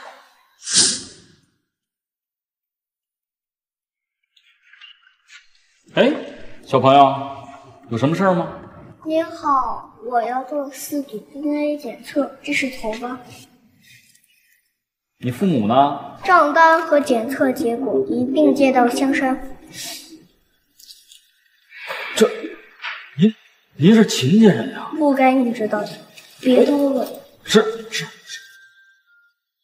啊，西宝宝，你怎么在这儿啊？妈咪，我来接你啊。少来，我都没告诉你我在哪，你接什么接啊？是不是自己觉得无聊，偷偷跑出来？小坏蛋，我绝对把你锁在办公室的。乔医生，这是你儿子吗？好可爱呀，眼睛好大，皮肤好白呀，我可以抱抱他吗？当然可以，我儿子不仅喜欢被抱呀，还可以捏他小脸，小脸特别 Q 弹呢。下次还敢不敢乱跑啦？妈咪，我错了，我以后再也不敢乱跑了。妈咪，只想保佑。你一定要让我们是母子。果因不讲武德，之前明明答应调我去制药部，结果反悔，故意刁难，让我去秦家时装秀卖什么药，卖到1万份才同意。推销1万份药，难度系数本来就很高了，这时装秀还是在秦家办的，在这么有知名度的时装秀上卖药，是个人都觉得我脑子有病吧？苏苏，你人脉广，下周秦家时装展，你能不能给我要一个摊位啊？卖衣服？哦，不是婚姻那个疯婆子要我卖药。你直接去找秦明成，他连药厂都能给你买下来。我才不找他帮忙呢，不帮忙算了，我自己想办法。妈咪，你为什么不找秦叔叔帮忙？秦家就没有一个好东西，你怎么突然叫他叔叔了？你忘了他绑架你的时候，不许改口，继续叫大魔王。完了，妈咪好像很讨厌芭比的样子。不行，我一定要让妈咪扭转对芭比的形象。秦叔叔您好，我是乔西宝，我妈咪要在秦家下周的时装展上卖药，你可以帮我妈妈申请一个吗？我赢了。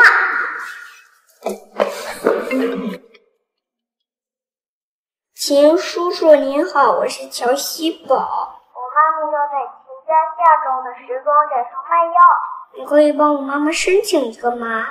你说你是乔西宝，你妈咪是谁？奇怪，难道这世上有2个乔西宝？我妈咪是乔诗曼，我们昨天见过面的，叔叔你还记得我们昨天还一起玩了水枪大战呢？什么？他居然是乔诗曼的儿子？乔诗曼的儿子也叫乔西宝？这难道是巧合？好，我知道了，这件事我会处理。小孩子不要管大人的事情。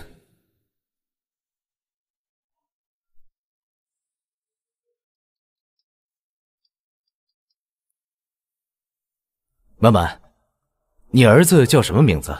你问这个做什么？只是随便问问。他是不是叫乔西宝？秦逸晨，我第一次也是最后一次警告你，你有什么事冲我来。不要想打我儿子的主意，我告诉你，你要是敢动西宝宝一根汗毛，乔诗曼儿子的小名居然也叫西宝宝，我就算追杀你到天涯海角，也一定会把你碎尸万段的。你误会了。是这样的，昨天呢，小泽跟西宝宝玩得很开心，所以呢，他想再问一下，什么时候让西宝宝过来再陪他玩一次。名字呢，也是替小泽问的。那你给我解释一下，上个月21号，为什么你让林子潇绑走了我家西宝宝？什么？这件事我毫不知情，我绝不可能派人绑架你的孩子。不承认是吧？行，你给我等着。还真是子潇，这家伙搞什么？能，好好看看，视频里的人是不是你的手下林子潇？这里面一定有什么误会。你看这样好不好？明天我带林子潇去你家，你把西宝宝叫出来，咱们4个人好好聊一下。我不想再跟你有任何联系了。对了，你是不是想在秦家的时装展上卖药？你怎么知道？你的事我全部知道。在时装展上卖药，你怕不是来砸场子的？除了我，没有人会同意。所以，曼曼，你想好了吗？好，我给你一个机会。时装展结束之后，你来找我，我倒要看看你们能说出什么话来。舅爷，您怎么来了？这个位置给我留着，晚点我的人会过来，不管他卖什么都照卖，一个字也不许问。没问题，没问题，我这就去办。舅爷，这个位子是给乔小姐准备的吧？闭嘴。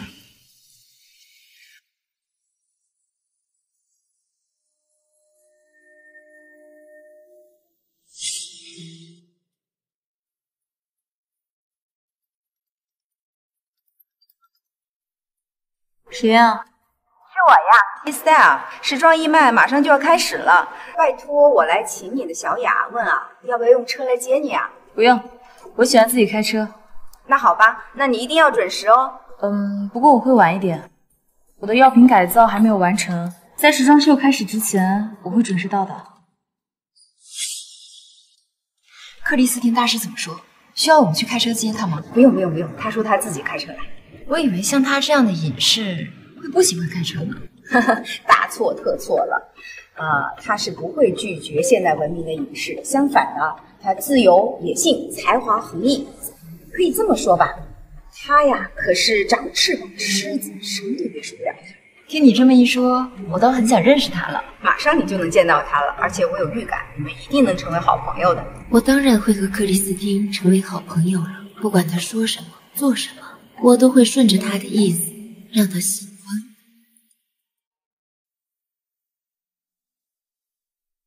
继续把外面的搬进来吧。你在干什么？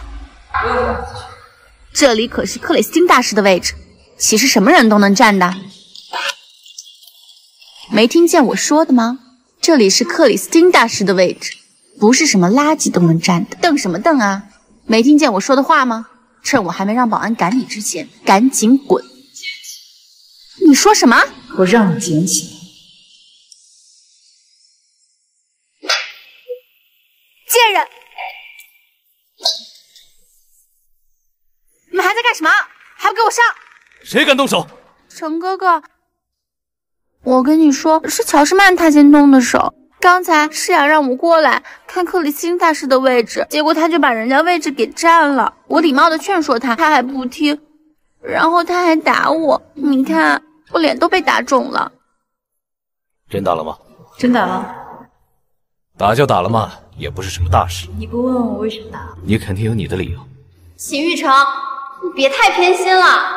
你不但不替我主持公道，你还偏心这个没有素质的暴力狂！来人，给我把乔诗曼拖过来！怎么还不动啊？快把地上这一摊收拾掉，不然一会儿克里斯汀大师来了怎么办？慢着，谁踹的，谁捡。你捡。你占着克里斯汀大师的位置，你还有理啦？就不捡。你能把我怎么样？够了！这是秦家的时装会场，不是你货在大门口想闹，回你霍家闹去。程哥哥，我只是气坏了。谁呀？你可算来了！他刚才占了克里斯汀大师的位置，他还打我，你看我脸都被他扇肿了。你挨打了？你放心，我不会让你白挨这2巴掌。克里斯汀大师的位置你都敢占，你好狂啊！这是我的事情，如果你相信我的话，就让我自己解决。那我先走，但你要记住，我永远是你的靠山。这本来就是我的位置，不可救药。九爷现在走了，我看谁还能护着。来人，把他抓起来，给他赏20个耳光。你确定要这样对我？没错，你如果不滚，我就把你扔出去。这话可是你说的。Estelle， Jessie， 好久不见，真的是越来越漂亮了。再漂亮哪有你漂亮啊？我的岳父。Estelle， 你刚才叫乔诗曼什么？克里斯汀啊，她就是传奇设计师、时尚女王克里斯汀大师。这一次参加义卖的所有的衣服都是她亲手设计的。克里斯汀，这个呢就是我跟你提到的小雅，我想你们会喜欢彼此的。喜欢谈不上，人家让我滚了。什么？乔诗雅，这怎么回事？是你求我邀请克里斯汀来参加这一次时装义卖，但是你却让人家滚，到底是怎么回事？你是不是脑子进水了？伊斯尔，不是这样的，你误会了。我真的不知道他就是克里斯汀大师了。你也没问我。喂，沐雨。时装展现场的事我已经知道了，这对咱们是很重要的机会。无论如何，你必须要让它顺利进行下去。做不到，我们就分道扬镳。等一下，乔，克里斯汀大师，请您等一下。刚才是我有眼不识泰山，我向您道歉。对不起，这一切都是我的错，请您不要因为我个人的错而离开。您怎么罚我，怎么骂我都可以，只要您不要离开，不要放弃这次的义卖会。学会低头了。我也不是不讲道理的人，如果你真心向我道歉，我可以原谅，但是我也不是软柿子。我走南闯北这么多，从来没有人敢把我的作品从我的桌子上踹下去，完了还要让我。你们这也太过分了，太羞辱人了。可惜我们走，这种垃圾办的时装义卖会，我们不参加也罢。等一下，只要你能留下来，你可以提任何要求，我都可以答应你。好呀，我要破音，把地上每一个碎玻璃，每一粒药都给我捡起，一个碎屑都不留。这次就算你帮我了。上次绑架的事，我跟韩老爷子说算了。老店不做好了。我在华国最好的餐厅珍馐阁定了位置，明晚我做东，就当做给您再赔个不是。跟不合心意的人一起晚餐，就算是饕餮盛宴，我也觉得档位。别迁怒啊，珍馐阁的美食还是值得一尝。明天中午我带你去。如果跟你一起去，我想我会多吃几碗，毕竟秀色可餐嘛，不像某些人。你怎么？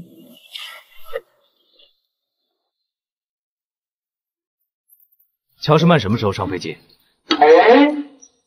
飞机？什么飞机？妈咪上飞机干什么？9点钟，还有1个小时。乔乔姐姐要带着儿子回国外了。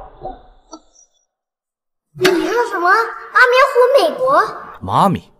谁是你妈咪？不是我妈咪，是西宝宝的妈咪。我太激动了，嘴巴一块就把西宝宝手噎了。西宝宝的妈咪为什么要回国呀？西宝宝也要跟着他妈咪回去吗？那当然了，西宝宝可是乔什曼的亲生儿子，肯定要跟他妈妈回美国的呀。学习泽这个大骗子，你们说好了，1周后就换回来。我要去机场，带妈妈和总去机场。叫我什么？爸比，你就带我去机场呢，我想送送西宝宝和乔阿姨。爸比，去机场吧，去机场。好，你好好吃饭，我就送你去机场，好不好？九爷，这位就是小少爷吗？跟您长真像。谁说我跟他长得像了？我长得那么忙，他长得那么凶，我们哪里像了？这就是乔什曼的包间吗？是的，九爷。来，请入座。不，我没有同席的意思，帮我订隔壁的包间。好的，明白。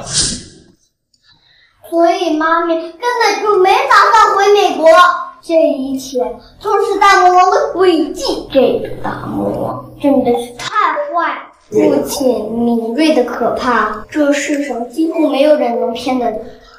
你能骗他这么久了，算是很厉害的啦。我也没有那么厉害啦，大魔王都以为你精神分裂，还总叫我附属人格。虽然我也不知道附属人格是个什么鬼东西，我姑姑确实有精神方面的疾病，父亲可能误以为我也遗传了吧？那是大魔王家的疾病，你才不会遗传的。你是我们乔家的人，我们乔家基因可好了，什么病都没有，还特别聪明。等DNA 检测结果出来了再说这些吧，说不定我父亲也是你父亲，我才不要大魔王当你父亲呢。那你想要谁的？丫丫超人。父亲。吃饭而已，不用那么拘谨。跟你想的一样。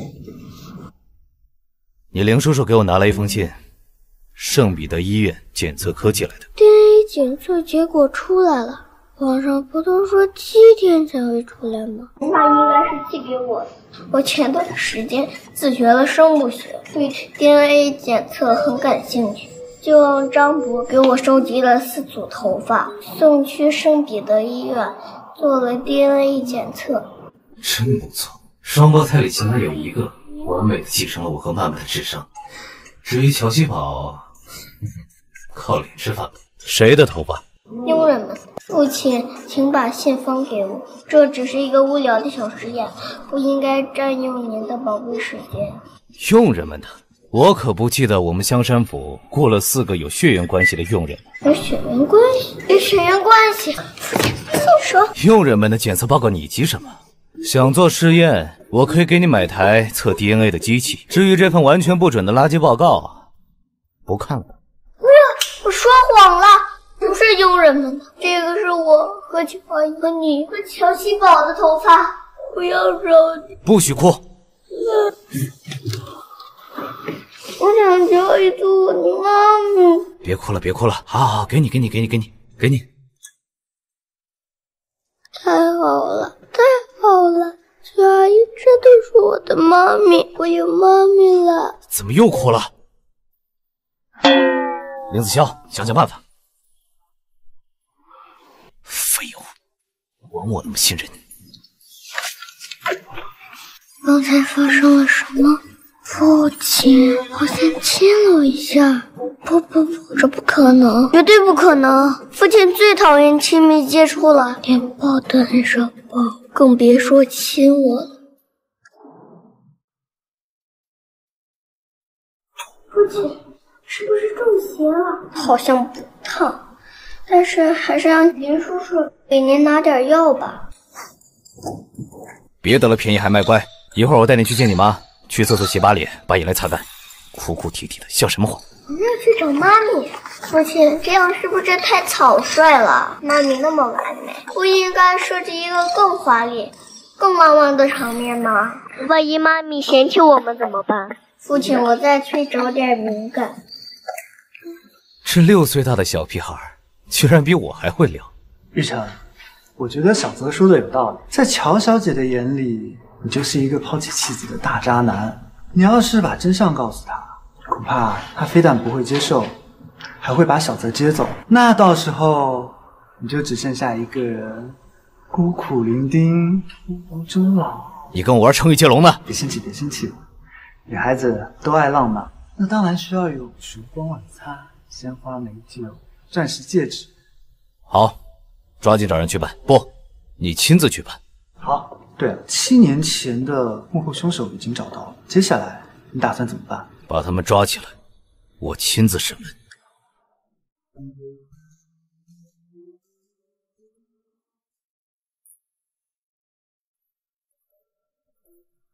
乔西宝，我需要你再和我互换一下身份。为什么还要再换？大魔王都已经知道我们长得一模一样了。再换也骗不了他了，可是乔阿姨还不知道啊。那我们告诉妈咪不就好了？不行，绝对不能告诉乔阿姨。为什么呀？你难道不喜欢妈咪吗？妈咪那么温柔美丽，哼，比缺德的大魔王好10000倍。你为什么不喜欢妈咪？不，我很喜欢乔阿姨的，正是因为非常非常的喜欢，才这样小心翼翼。贸然行什么跟什么呀？你都把我绕晕了。事情还有很多疑点。如果我真是乔阿姨的孩子，为什么乔阿姨在香山府第一次见我的时候没有认出我来，却把我当成了你？乔阿姨好像不知道自己还有另外一个孩子。我都甚至不敢确定乔阿姨要不要我。她没认出你，一定是有原因的，说不定是大魔王骗了她。总之，一切都是大魔王的错。我知道这其中肯定有误会，所以我才要跟你互换身份，查清楚这个原因，然后就跟妈咪相认。哦，听起来好刺激，加我一个。那咱们就换衣服吧，放心，这次很快就换回来，我保证不超过3天。衣服换来换去好麻烦呀，那我们以后能不能穿一样的衣服？好主意，不是我说你弟弟，你的衣服都太丑了，丑的我都没眼看，要不全黑，要不全白，要不灰不拉几。动画片里只有反派才这样穿，我们作为丫丫骑士，穿着小黄鸭的衣服。你回519号房间吧，我就不跟你一起回去了。我在门口等妈咪就行了。那好吧，那你记得要跟我换回来哟，你可不能独占妈咪。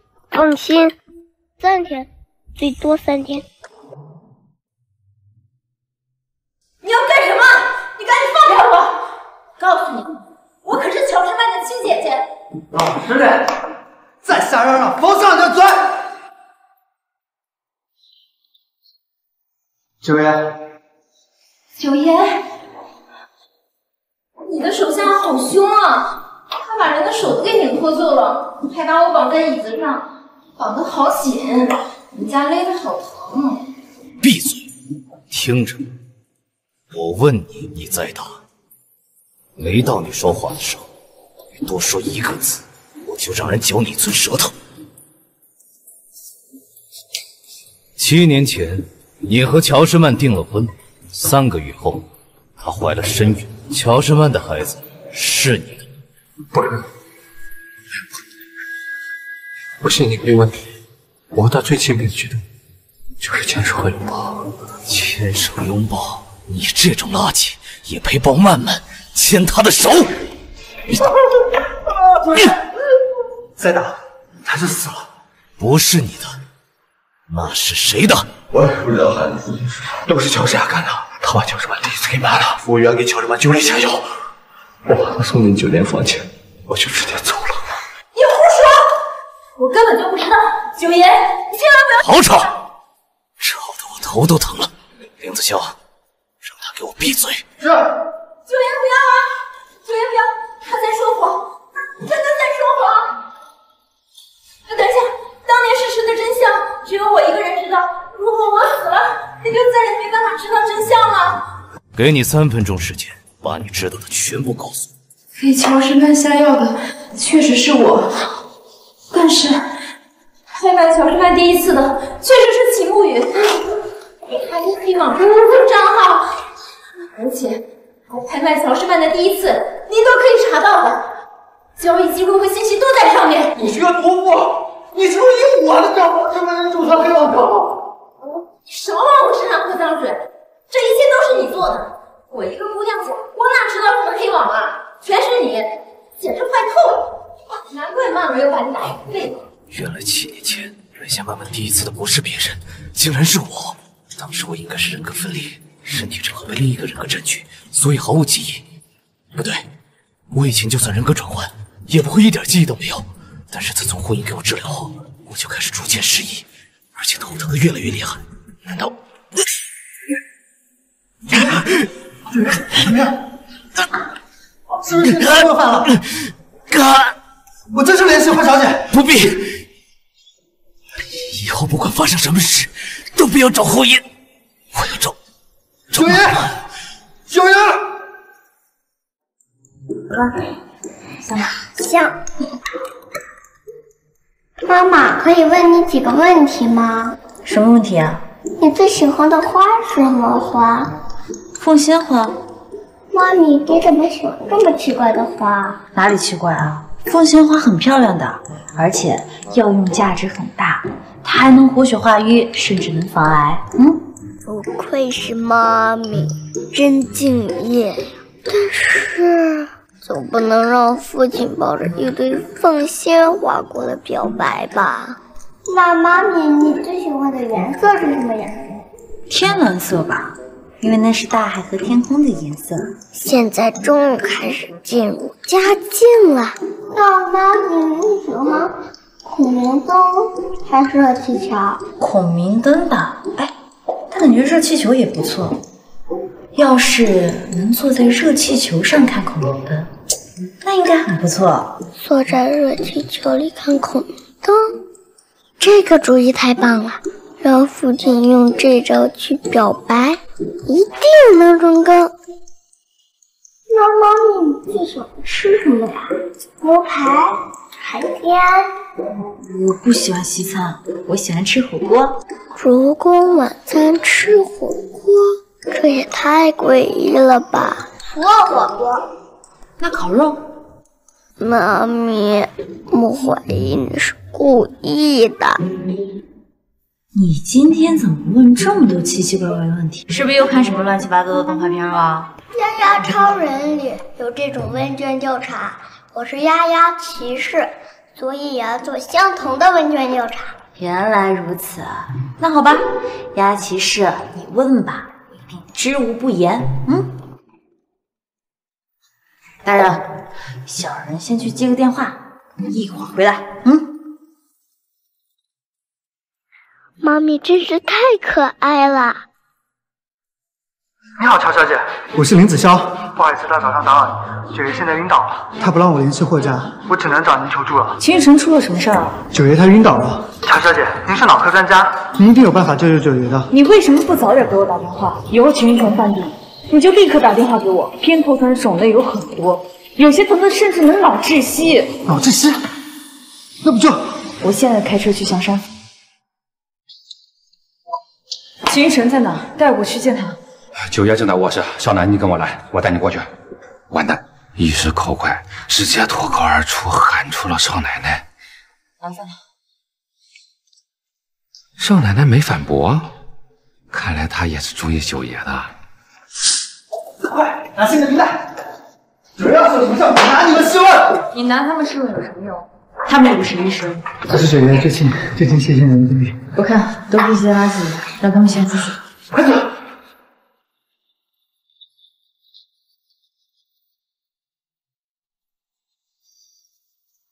脉象很乱，心不宁，他似乎有很重的心事。你有秦雨辰最新的脑部 CT 扫描图吗？有。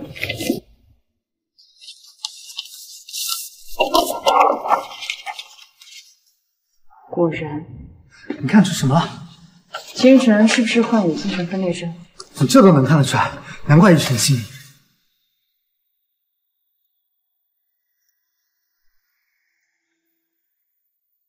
以后秦雨辰再犯病，千万不要再联系霍英了。他的那套针法有问题，精神分裂症根本就不会引起到他。霍英的那套针法治标不治本，如果长期使用的话，还会使病情更严重。是谁教他的？听他说，他一起和乔诗雅出去的时候遇到了一个高人。世外高人，怕不是赤脚医生吧？不过霍英很喜欢秦雨辰，应该不会故意害他，他应该是被人利用。难道是秦沐雨？他那个废物，怕是没这个胆子。好了，这件事情等秦雨辰醒了再说。反正你记住了，以后千万不要再找霍英给他针灸了。他的那套针法，在古代可就是酷刑。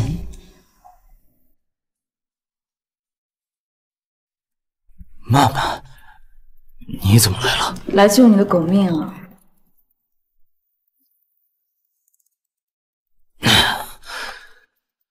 乔瑟琳不是不宜亲家人吗？我是不救亲家人，但你不算人吗？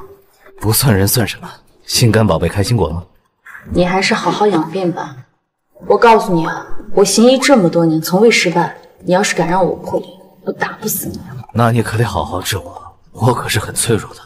你得时时刻刻守在我身边，搬到香山府跟我一起住，否则我随时有可能会出意外，成为你人生当中唯一没能救治成功的失败品。我都听到了些什么？我的耳朵不干净了，我的耳朵不干净了。脆弱？我看你现在精神的很，挨我2拳都可以。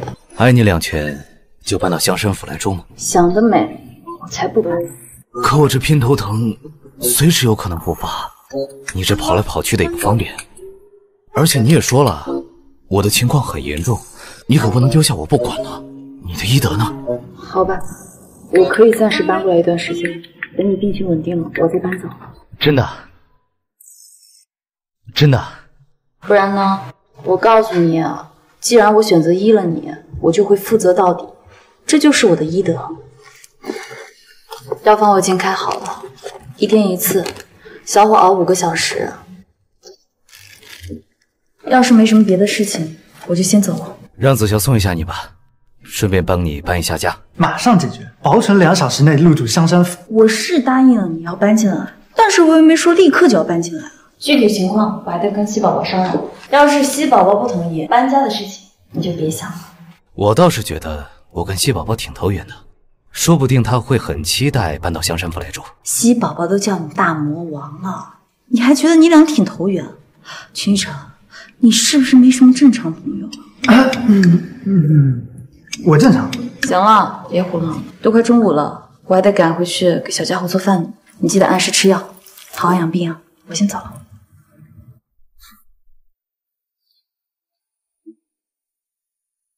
没什么事干的话，就去查一下霍英那个蠢货到底为什么害我。如果不是秦牧女，难道是你父亲？他一直偏心秦牧女，想让他上位。对了，乔诗曼的2个双胞胎儿子，你打算怎么处理？7年前的事我已经基本了解了，我猜测我跟曼曼都是被人算计了。算计我的人绝非等闲之辈，只可惜我的记忆被霍英的阵法压制了，什么都想不起来。林子潇，曼曼的事你不用操心了，我亲自上阵。是宝宝，你好香啊，香喷喷、奶乎乎的。别再长了，手指一直这么大吧。好，真乖。之前妈妈带你去圣彼得医院，你还记得那个生病的小姐姐吗？记得。那些生病的小朋友啊，都非常可怜。不仅是小朋友，就连大人也十分可怜，他们会很疼很疼，比细宝宝关门夹到手还要疼。你关门都能夹到手，你太笨了吧！妈妈身为医生啊，职责呢就是医治这些病人，让他们变得跟正常人一样。细宝宝，你支持妈妈的工作吗？支持。就算是救你不喜欢的人，你也支持？支持，只要妈咪的决定，我都100%支持。真是妈妈的好宝宝。既然你100%的支持妈妈的工作，那明天跟妈妈搬去香山府好不好？大魔王他生病了，你去救救他。怎么可能？父亲那么强大，他怎么可能生病？妈咪，大魔王他没事吧？没事没事，小问题很容易治的啊。妈咪，你一定要治好大魔王。西宝宝为什么会哭？他不是很讨厌秦玉晨吗？哎，西宝宝，你别哭啊！虽然秦玉晨的病不好治，但妈咪是神医，妈咪一定会治好他的。妈咪一定要治好大魔王。妈咪会的。现在可以告诉妈咪，刚才为什么哭了吗？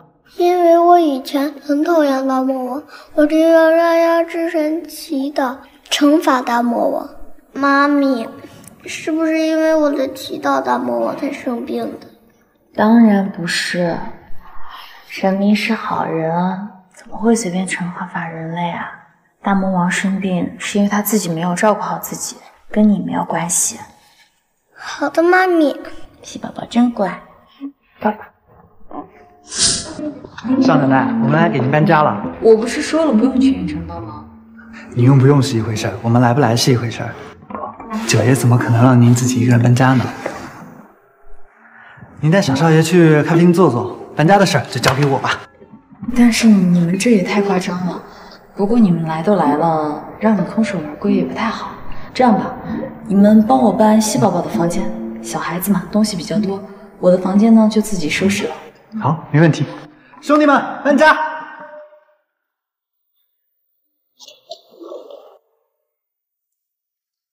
哎，乔小姐，你就收拾完了？就这点东西吗？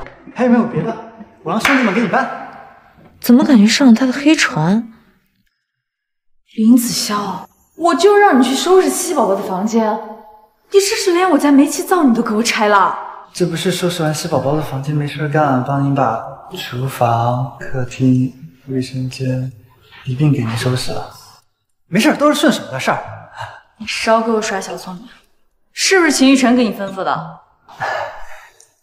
这不是九爷怕您辛苦吗？我看他就是欠揍了。10分钟，我要你把我家恢复成原样，否则秦玉晨一定会被我打到连他妈都不认识。打死他，打死他！什么脏活累活得罪了人的活都给我干，太不是东西了。少奶奶，恕难从命啊，您的东西已经跟卡车去香山府了，算了，打你还不如打秦宇辰。我向来说话算话，你家老板死定了！太好了，九爷终于娶到老婆了。一直不下车，是想等我把你抱进来吗？没错啊。现在知道为什么我让你抱我下车了吧？不愧是你。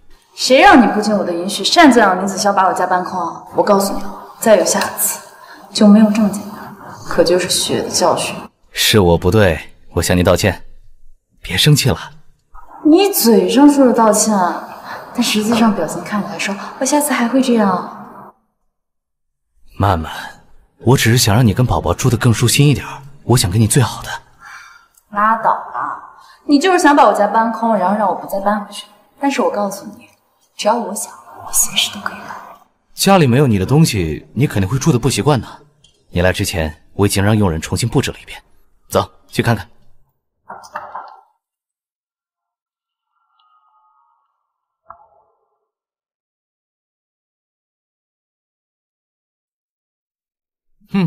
这椅子很舒服，比我原来那个还好。那当然，你之前那个椅子丑死了，又丑又难坐，真不知道你怎么挑的。我确实不会挑，所以才需要你啊，亲爱的。要不要把家重新装修一遍？我又不是你的老婆，为什么要给你装修啊？听着，我过来是给你治病的，你我之间这是医患关系，你少耍那些小心思，别想趁机占我便宜，否则我一定废了你。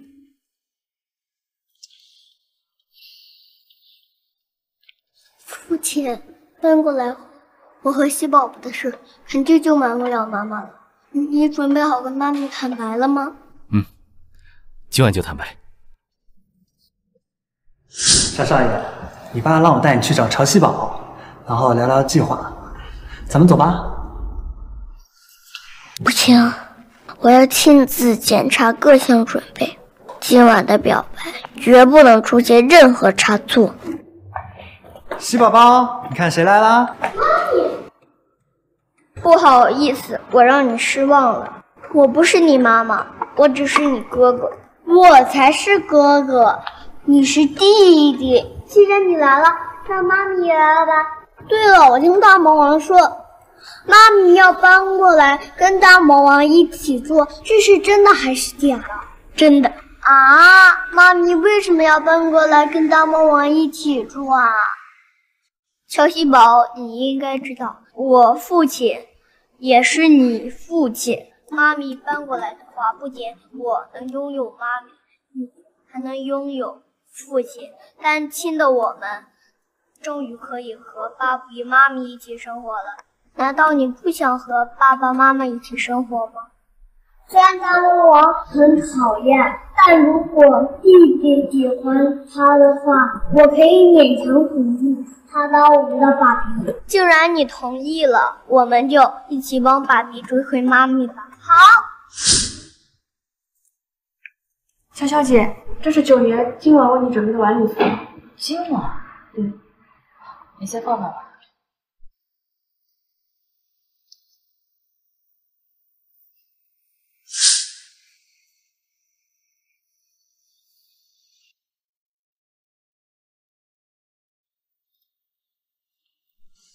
我的眼光还不错吧？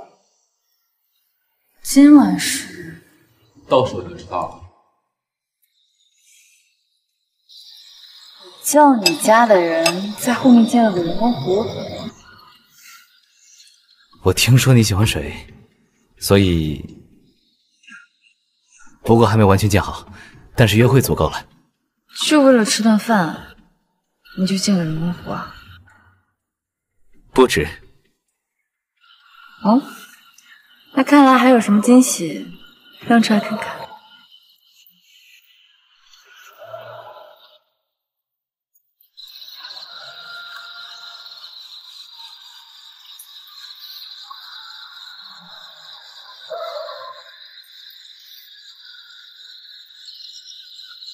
没想到九爷搞起浪漫来还真有一套。那当然。心动了吗？秦玉晨，我第一次追女生，不接受否定答案。混蛋！什么叫你不接受否定答案？我就是不同意，你能把我怎么样？喂，秦云晨，你放我下来！那我就再表白一次。我叫你放我下来！乖，别乱动。我让你放我下来。慢慢，好。慢慢，你到底在顾虑什么？如果是因为西宝宝的生父，那完全没有必要。因为我秦云晨，你是不是收买我儿子啊？是我们的儿子。谁跟你个儿子？你说什么？确实不是一个，是2个。妈咪，你就答应跟爸比在一起嘛。爸比超喜欢你的，虽然大魔王又凶又老，没我可爱，但是看在弟弟的份上，妈妈你就接受他吧。不过妈咪，你必须保证，最喜欢我，其次是弟弟，最后可以稍微喜欢一点大魔王哦。就小拇指这么点哦，不可以再多喽。为什么有2个西宝宝？慢慢，你没看错，左边这个就是我的儿子秦希泽，跟西宝宝是双胞胎。父亲，我的右边。大魔王你好弱哟，连我和弟弟都分不清。虽然我和弟弟长得一模一样，但明显我更酷、更帅、更高大威猛啊！谁能告诉我这是怎么回事？为什么你儿子跟我儿子是双胞胎？为什么我什么都不知道？不可能，我明明应该只有一个儿子。当时怀的确实是双胞胎，只不过因为发生了意外，生下来只有一个。可是孩子在妈妈这儿，白宝宝，原来你还活着，谢谢你还活着。妈咪还有我，不要有了弟弟就忘了宝宝。不会忘的，2个都是我的大宝贝。你是不是还忘了一个呀？西宝宝，贝宝宝，一会儿要捂住耳朵，闭上眼睛。接下来发生的事情啊，小孩子不能看的哟。哦，妈咪要抱走坏蛋了吗？弟弟，妈咪要抱走大坏蛋了，一会儿千万不要闭眼睛，因为妈咪打人可帅了。不过耳朵可以捂一捂，因为坏蛋踩着声音特别吵。别教坏弟弟啊！我给你1分钟的时间，你给我解释清楚，这到底是什么情况？事情很复杂，我也只了解到了冰山一角。曼曼，你放心，我会和你一起把害我们和宝宝的罪魁祸首揪出来。不需要，这是我自己的事情，我会处理，用不着你插手。什么叫这是你的事？我也是孩子的父亲。孩子是我一个人的，我怀的，我生的，你一点力没出。现在你还好意思跟我抢孩子吗？只要你愿意放弃2个孩子的抚养权，我1分钱抚养费都不要你出。曼曼，你讲讲理好不好？我不讲理，你才不讲理吧！我怀胎10月，冒着生命危险生下来，你还想白得2个宝宝？你想的太美了吧！事情根本不是你这样论的。那是怎么论的？论法律吗？好呀，我正好想查一下7年前，到底是谁联合秦沐雨和乔诗雅，给我下药，睡了我，然后不负责任的就跑了。7年前的事，我很抱歉。曼曼，你能不能给我一次机会，让我好好补偿你？不用了，我以前不需要你，现在更不需要你。西宝宝怎么办啊？妈妈爸爸吵得好厉害，这样下去别说一家团聚了，恐怕妈妈明天就带着你抛下我和爸爸一起走了。不会的，妈咪只会抛弃大魔王，不会抛弃我们2个的。妈咪加油，好的，大魔王，爸爸支持你哦。鸡宝宝，你别闹了，我不会抛下父亲的。如果妈咪始终不肯接受父亲，我只能跟你和妈咪说再见了。为什么呀？你难道不喜欢妈咪吗？喜欢，特别喜欢。我最喜欢的就是妈。那你为什么不肯跟我们走？因为爸爸呀，我就知道你舍不得大魔王，那就让我伟大的丫丫牛士西宝宝来终止爸比和妈咪的争吵吧。你有办法让爸爸妈妈不再吵架吗？当然有，看我的！哎呀，西宝宝，摔疼了吗？这摔疼。没事啊，妈妈吹吹就不疼了。不愧是我儿子，总算是显出点聪明劲儿了。爸比也一个。好了，不哭了啊！男子汉大丈夫要坚强，来抱抱抱。我刚才说的话会不会太自私了？我可以没有情绪成，但2个宝宝还小，他们的成长还需要父爱。妈咪，我也要爸爸。妈咪抱宝来。曼曼，这么早，怎么不多睡会儿？我决定了，要想查明真相，首先就要找回你的记忆。明天是我师父生日，我正好要带2个小孩回去给他庆生，你跟我一起去。陪你回去自然是没什么问题，我也不放心你独自带他们出远门。但这跟我找回记忆有什么联系啊？我可以对你进行催眠，从而帮你找回记忆。可是我功力不够，我需要我师父协助。好，听你的。你赶紧收拾东西吧。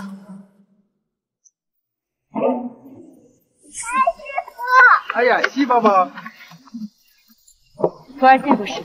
小曼越来越漂亮了。师傅你好，我是……你不用多说，我知道你是谁。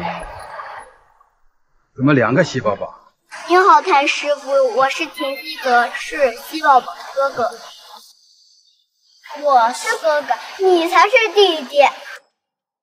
师傅，秦雨辰的病你已经知道了，你能帮帮他吗？臭小子，你不要误会，给你看病，因为我是医生，我并没有看好你和曼儿的婚事。你的情况挺棘手，首先我得让你恢复记忆，再把混乱的记忆像绿马线一样。我来帮你，师傅。我们合力应该能帮他恢复记忆。这个针法比较复杂，曼儿注意，只压制人格，不压制记忆。好，我知道了，师傅。话说，你怎么看上这个病样子？我不是病，脑子有病也是病。就你这情况，说你病样子有错吗？看着怀表，大火里，你推开了门，看到了什么？推开它，不用害怕，一切都会没事的。师傅，已经催眠3个小时了，他怎么还不醒啊？你想知道的一切，很快就有答案了。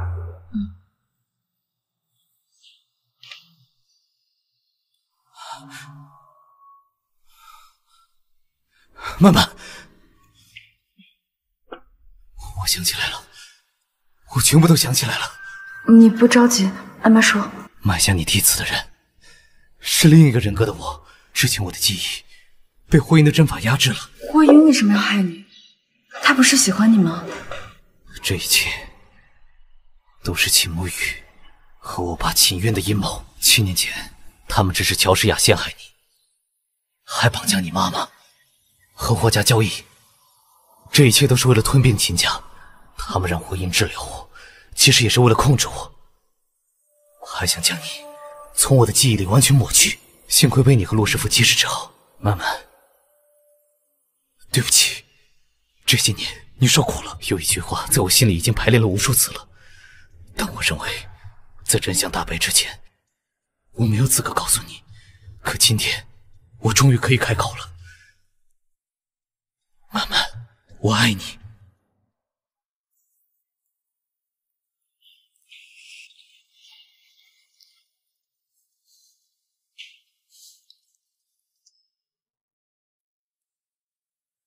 将军，我又赢了。今晚妈妈还是和我睡。不可以，你都霸占妈咪好几天了，你肯定作弊了，不然我怎么一直输？你自己技不如人，你怪谁啊？怪你欺负小孩。棋盘如战场，不分年纪的。张伯，抱走这2个讨债鬼。我招惹谁了？关我什么事儿？曼曼，我查到你母亲的下落了。真的？恢复记忆后，我就一直在调查这个事情。我跟婚姻谈过几次，他终于交代了你母亲的下落。秦玉琛，谢谢你啊。曼曼，不许你跟我这么客气，而且多亏了你，我还得谢谢你才是。那我们什么时候行动？现在。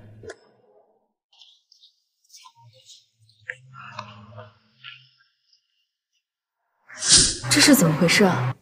谢谢你们帮我恢复记忆，我才能够彻底摆脱束缚，记起他们曾做过的一切。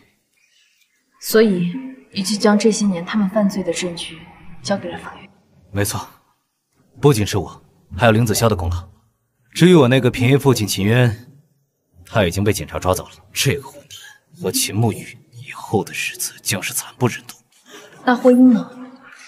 你还会担心你的情敌啊？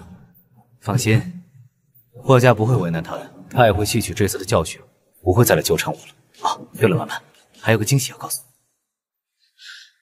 你说的是真的？七宝宝，你还记得妈咪之前跟你说过，外婆被坏人绑走了吗？妈咪一直在想办法营救。现在经过妈咪和爸比的不懈努力，外婆终于被救回来了。真的吗？爸爸妈咪好厉害！现在外婆就在外面，一会儿我们一起去迎接她，一定要热情一点，好不好？好。七宝宝，等等我。外婆，我是西宝宝，妈妈让我来接你。你好呀，西宝宝。外婆您好，我是西宝宝的哥哥秦西泽，您可以叫我小泽，也可以叫我贝宝宝。你好呀，贝宝宝。妈。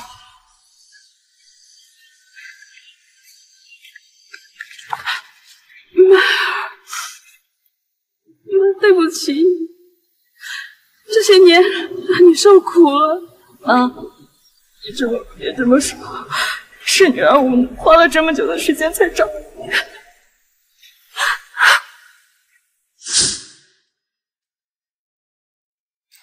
没想到事情这么容易就结束了，我到现在都还有一种不真实的感觉。是啊，毕竟我们这一路走了那么长，走得那么艰难。不过好在事情解决了，我们以后也可以过上安稳的日子。傻瓜，这世界上总会有恶心的人、恶心的事，但只要我们在一起，就没有必要害怕。不过总是很抱歉，没能让贝宝宝和西宝宝出生在更好的环境。不过我们以后会好好保护他们，绝对不让他们受到任何伤害。大鼻，还有我一定会照顾好弟弟。我是哥哥，你才是弟弟。呀，抱抱。哎，妈妈。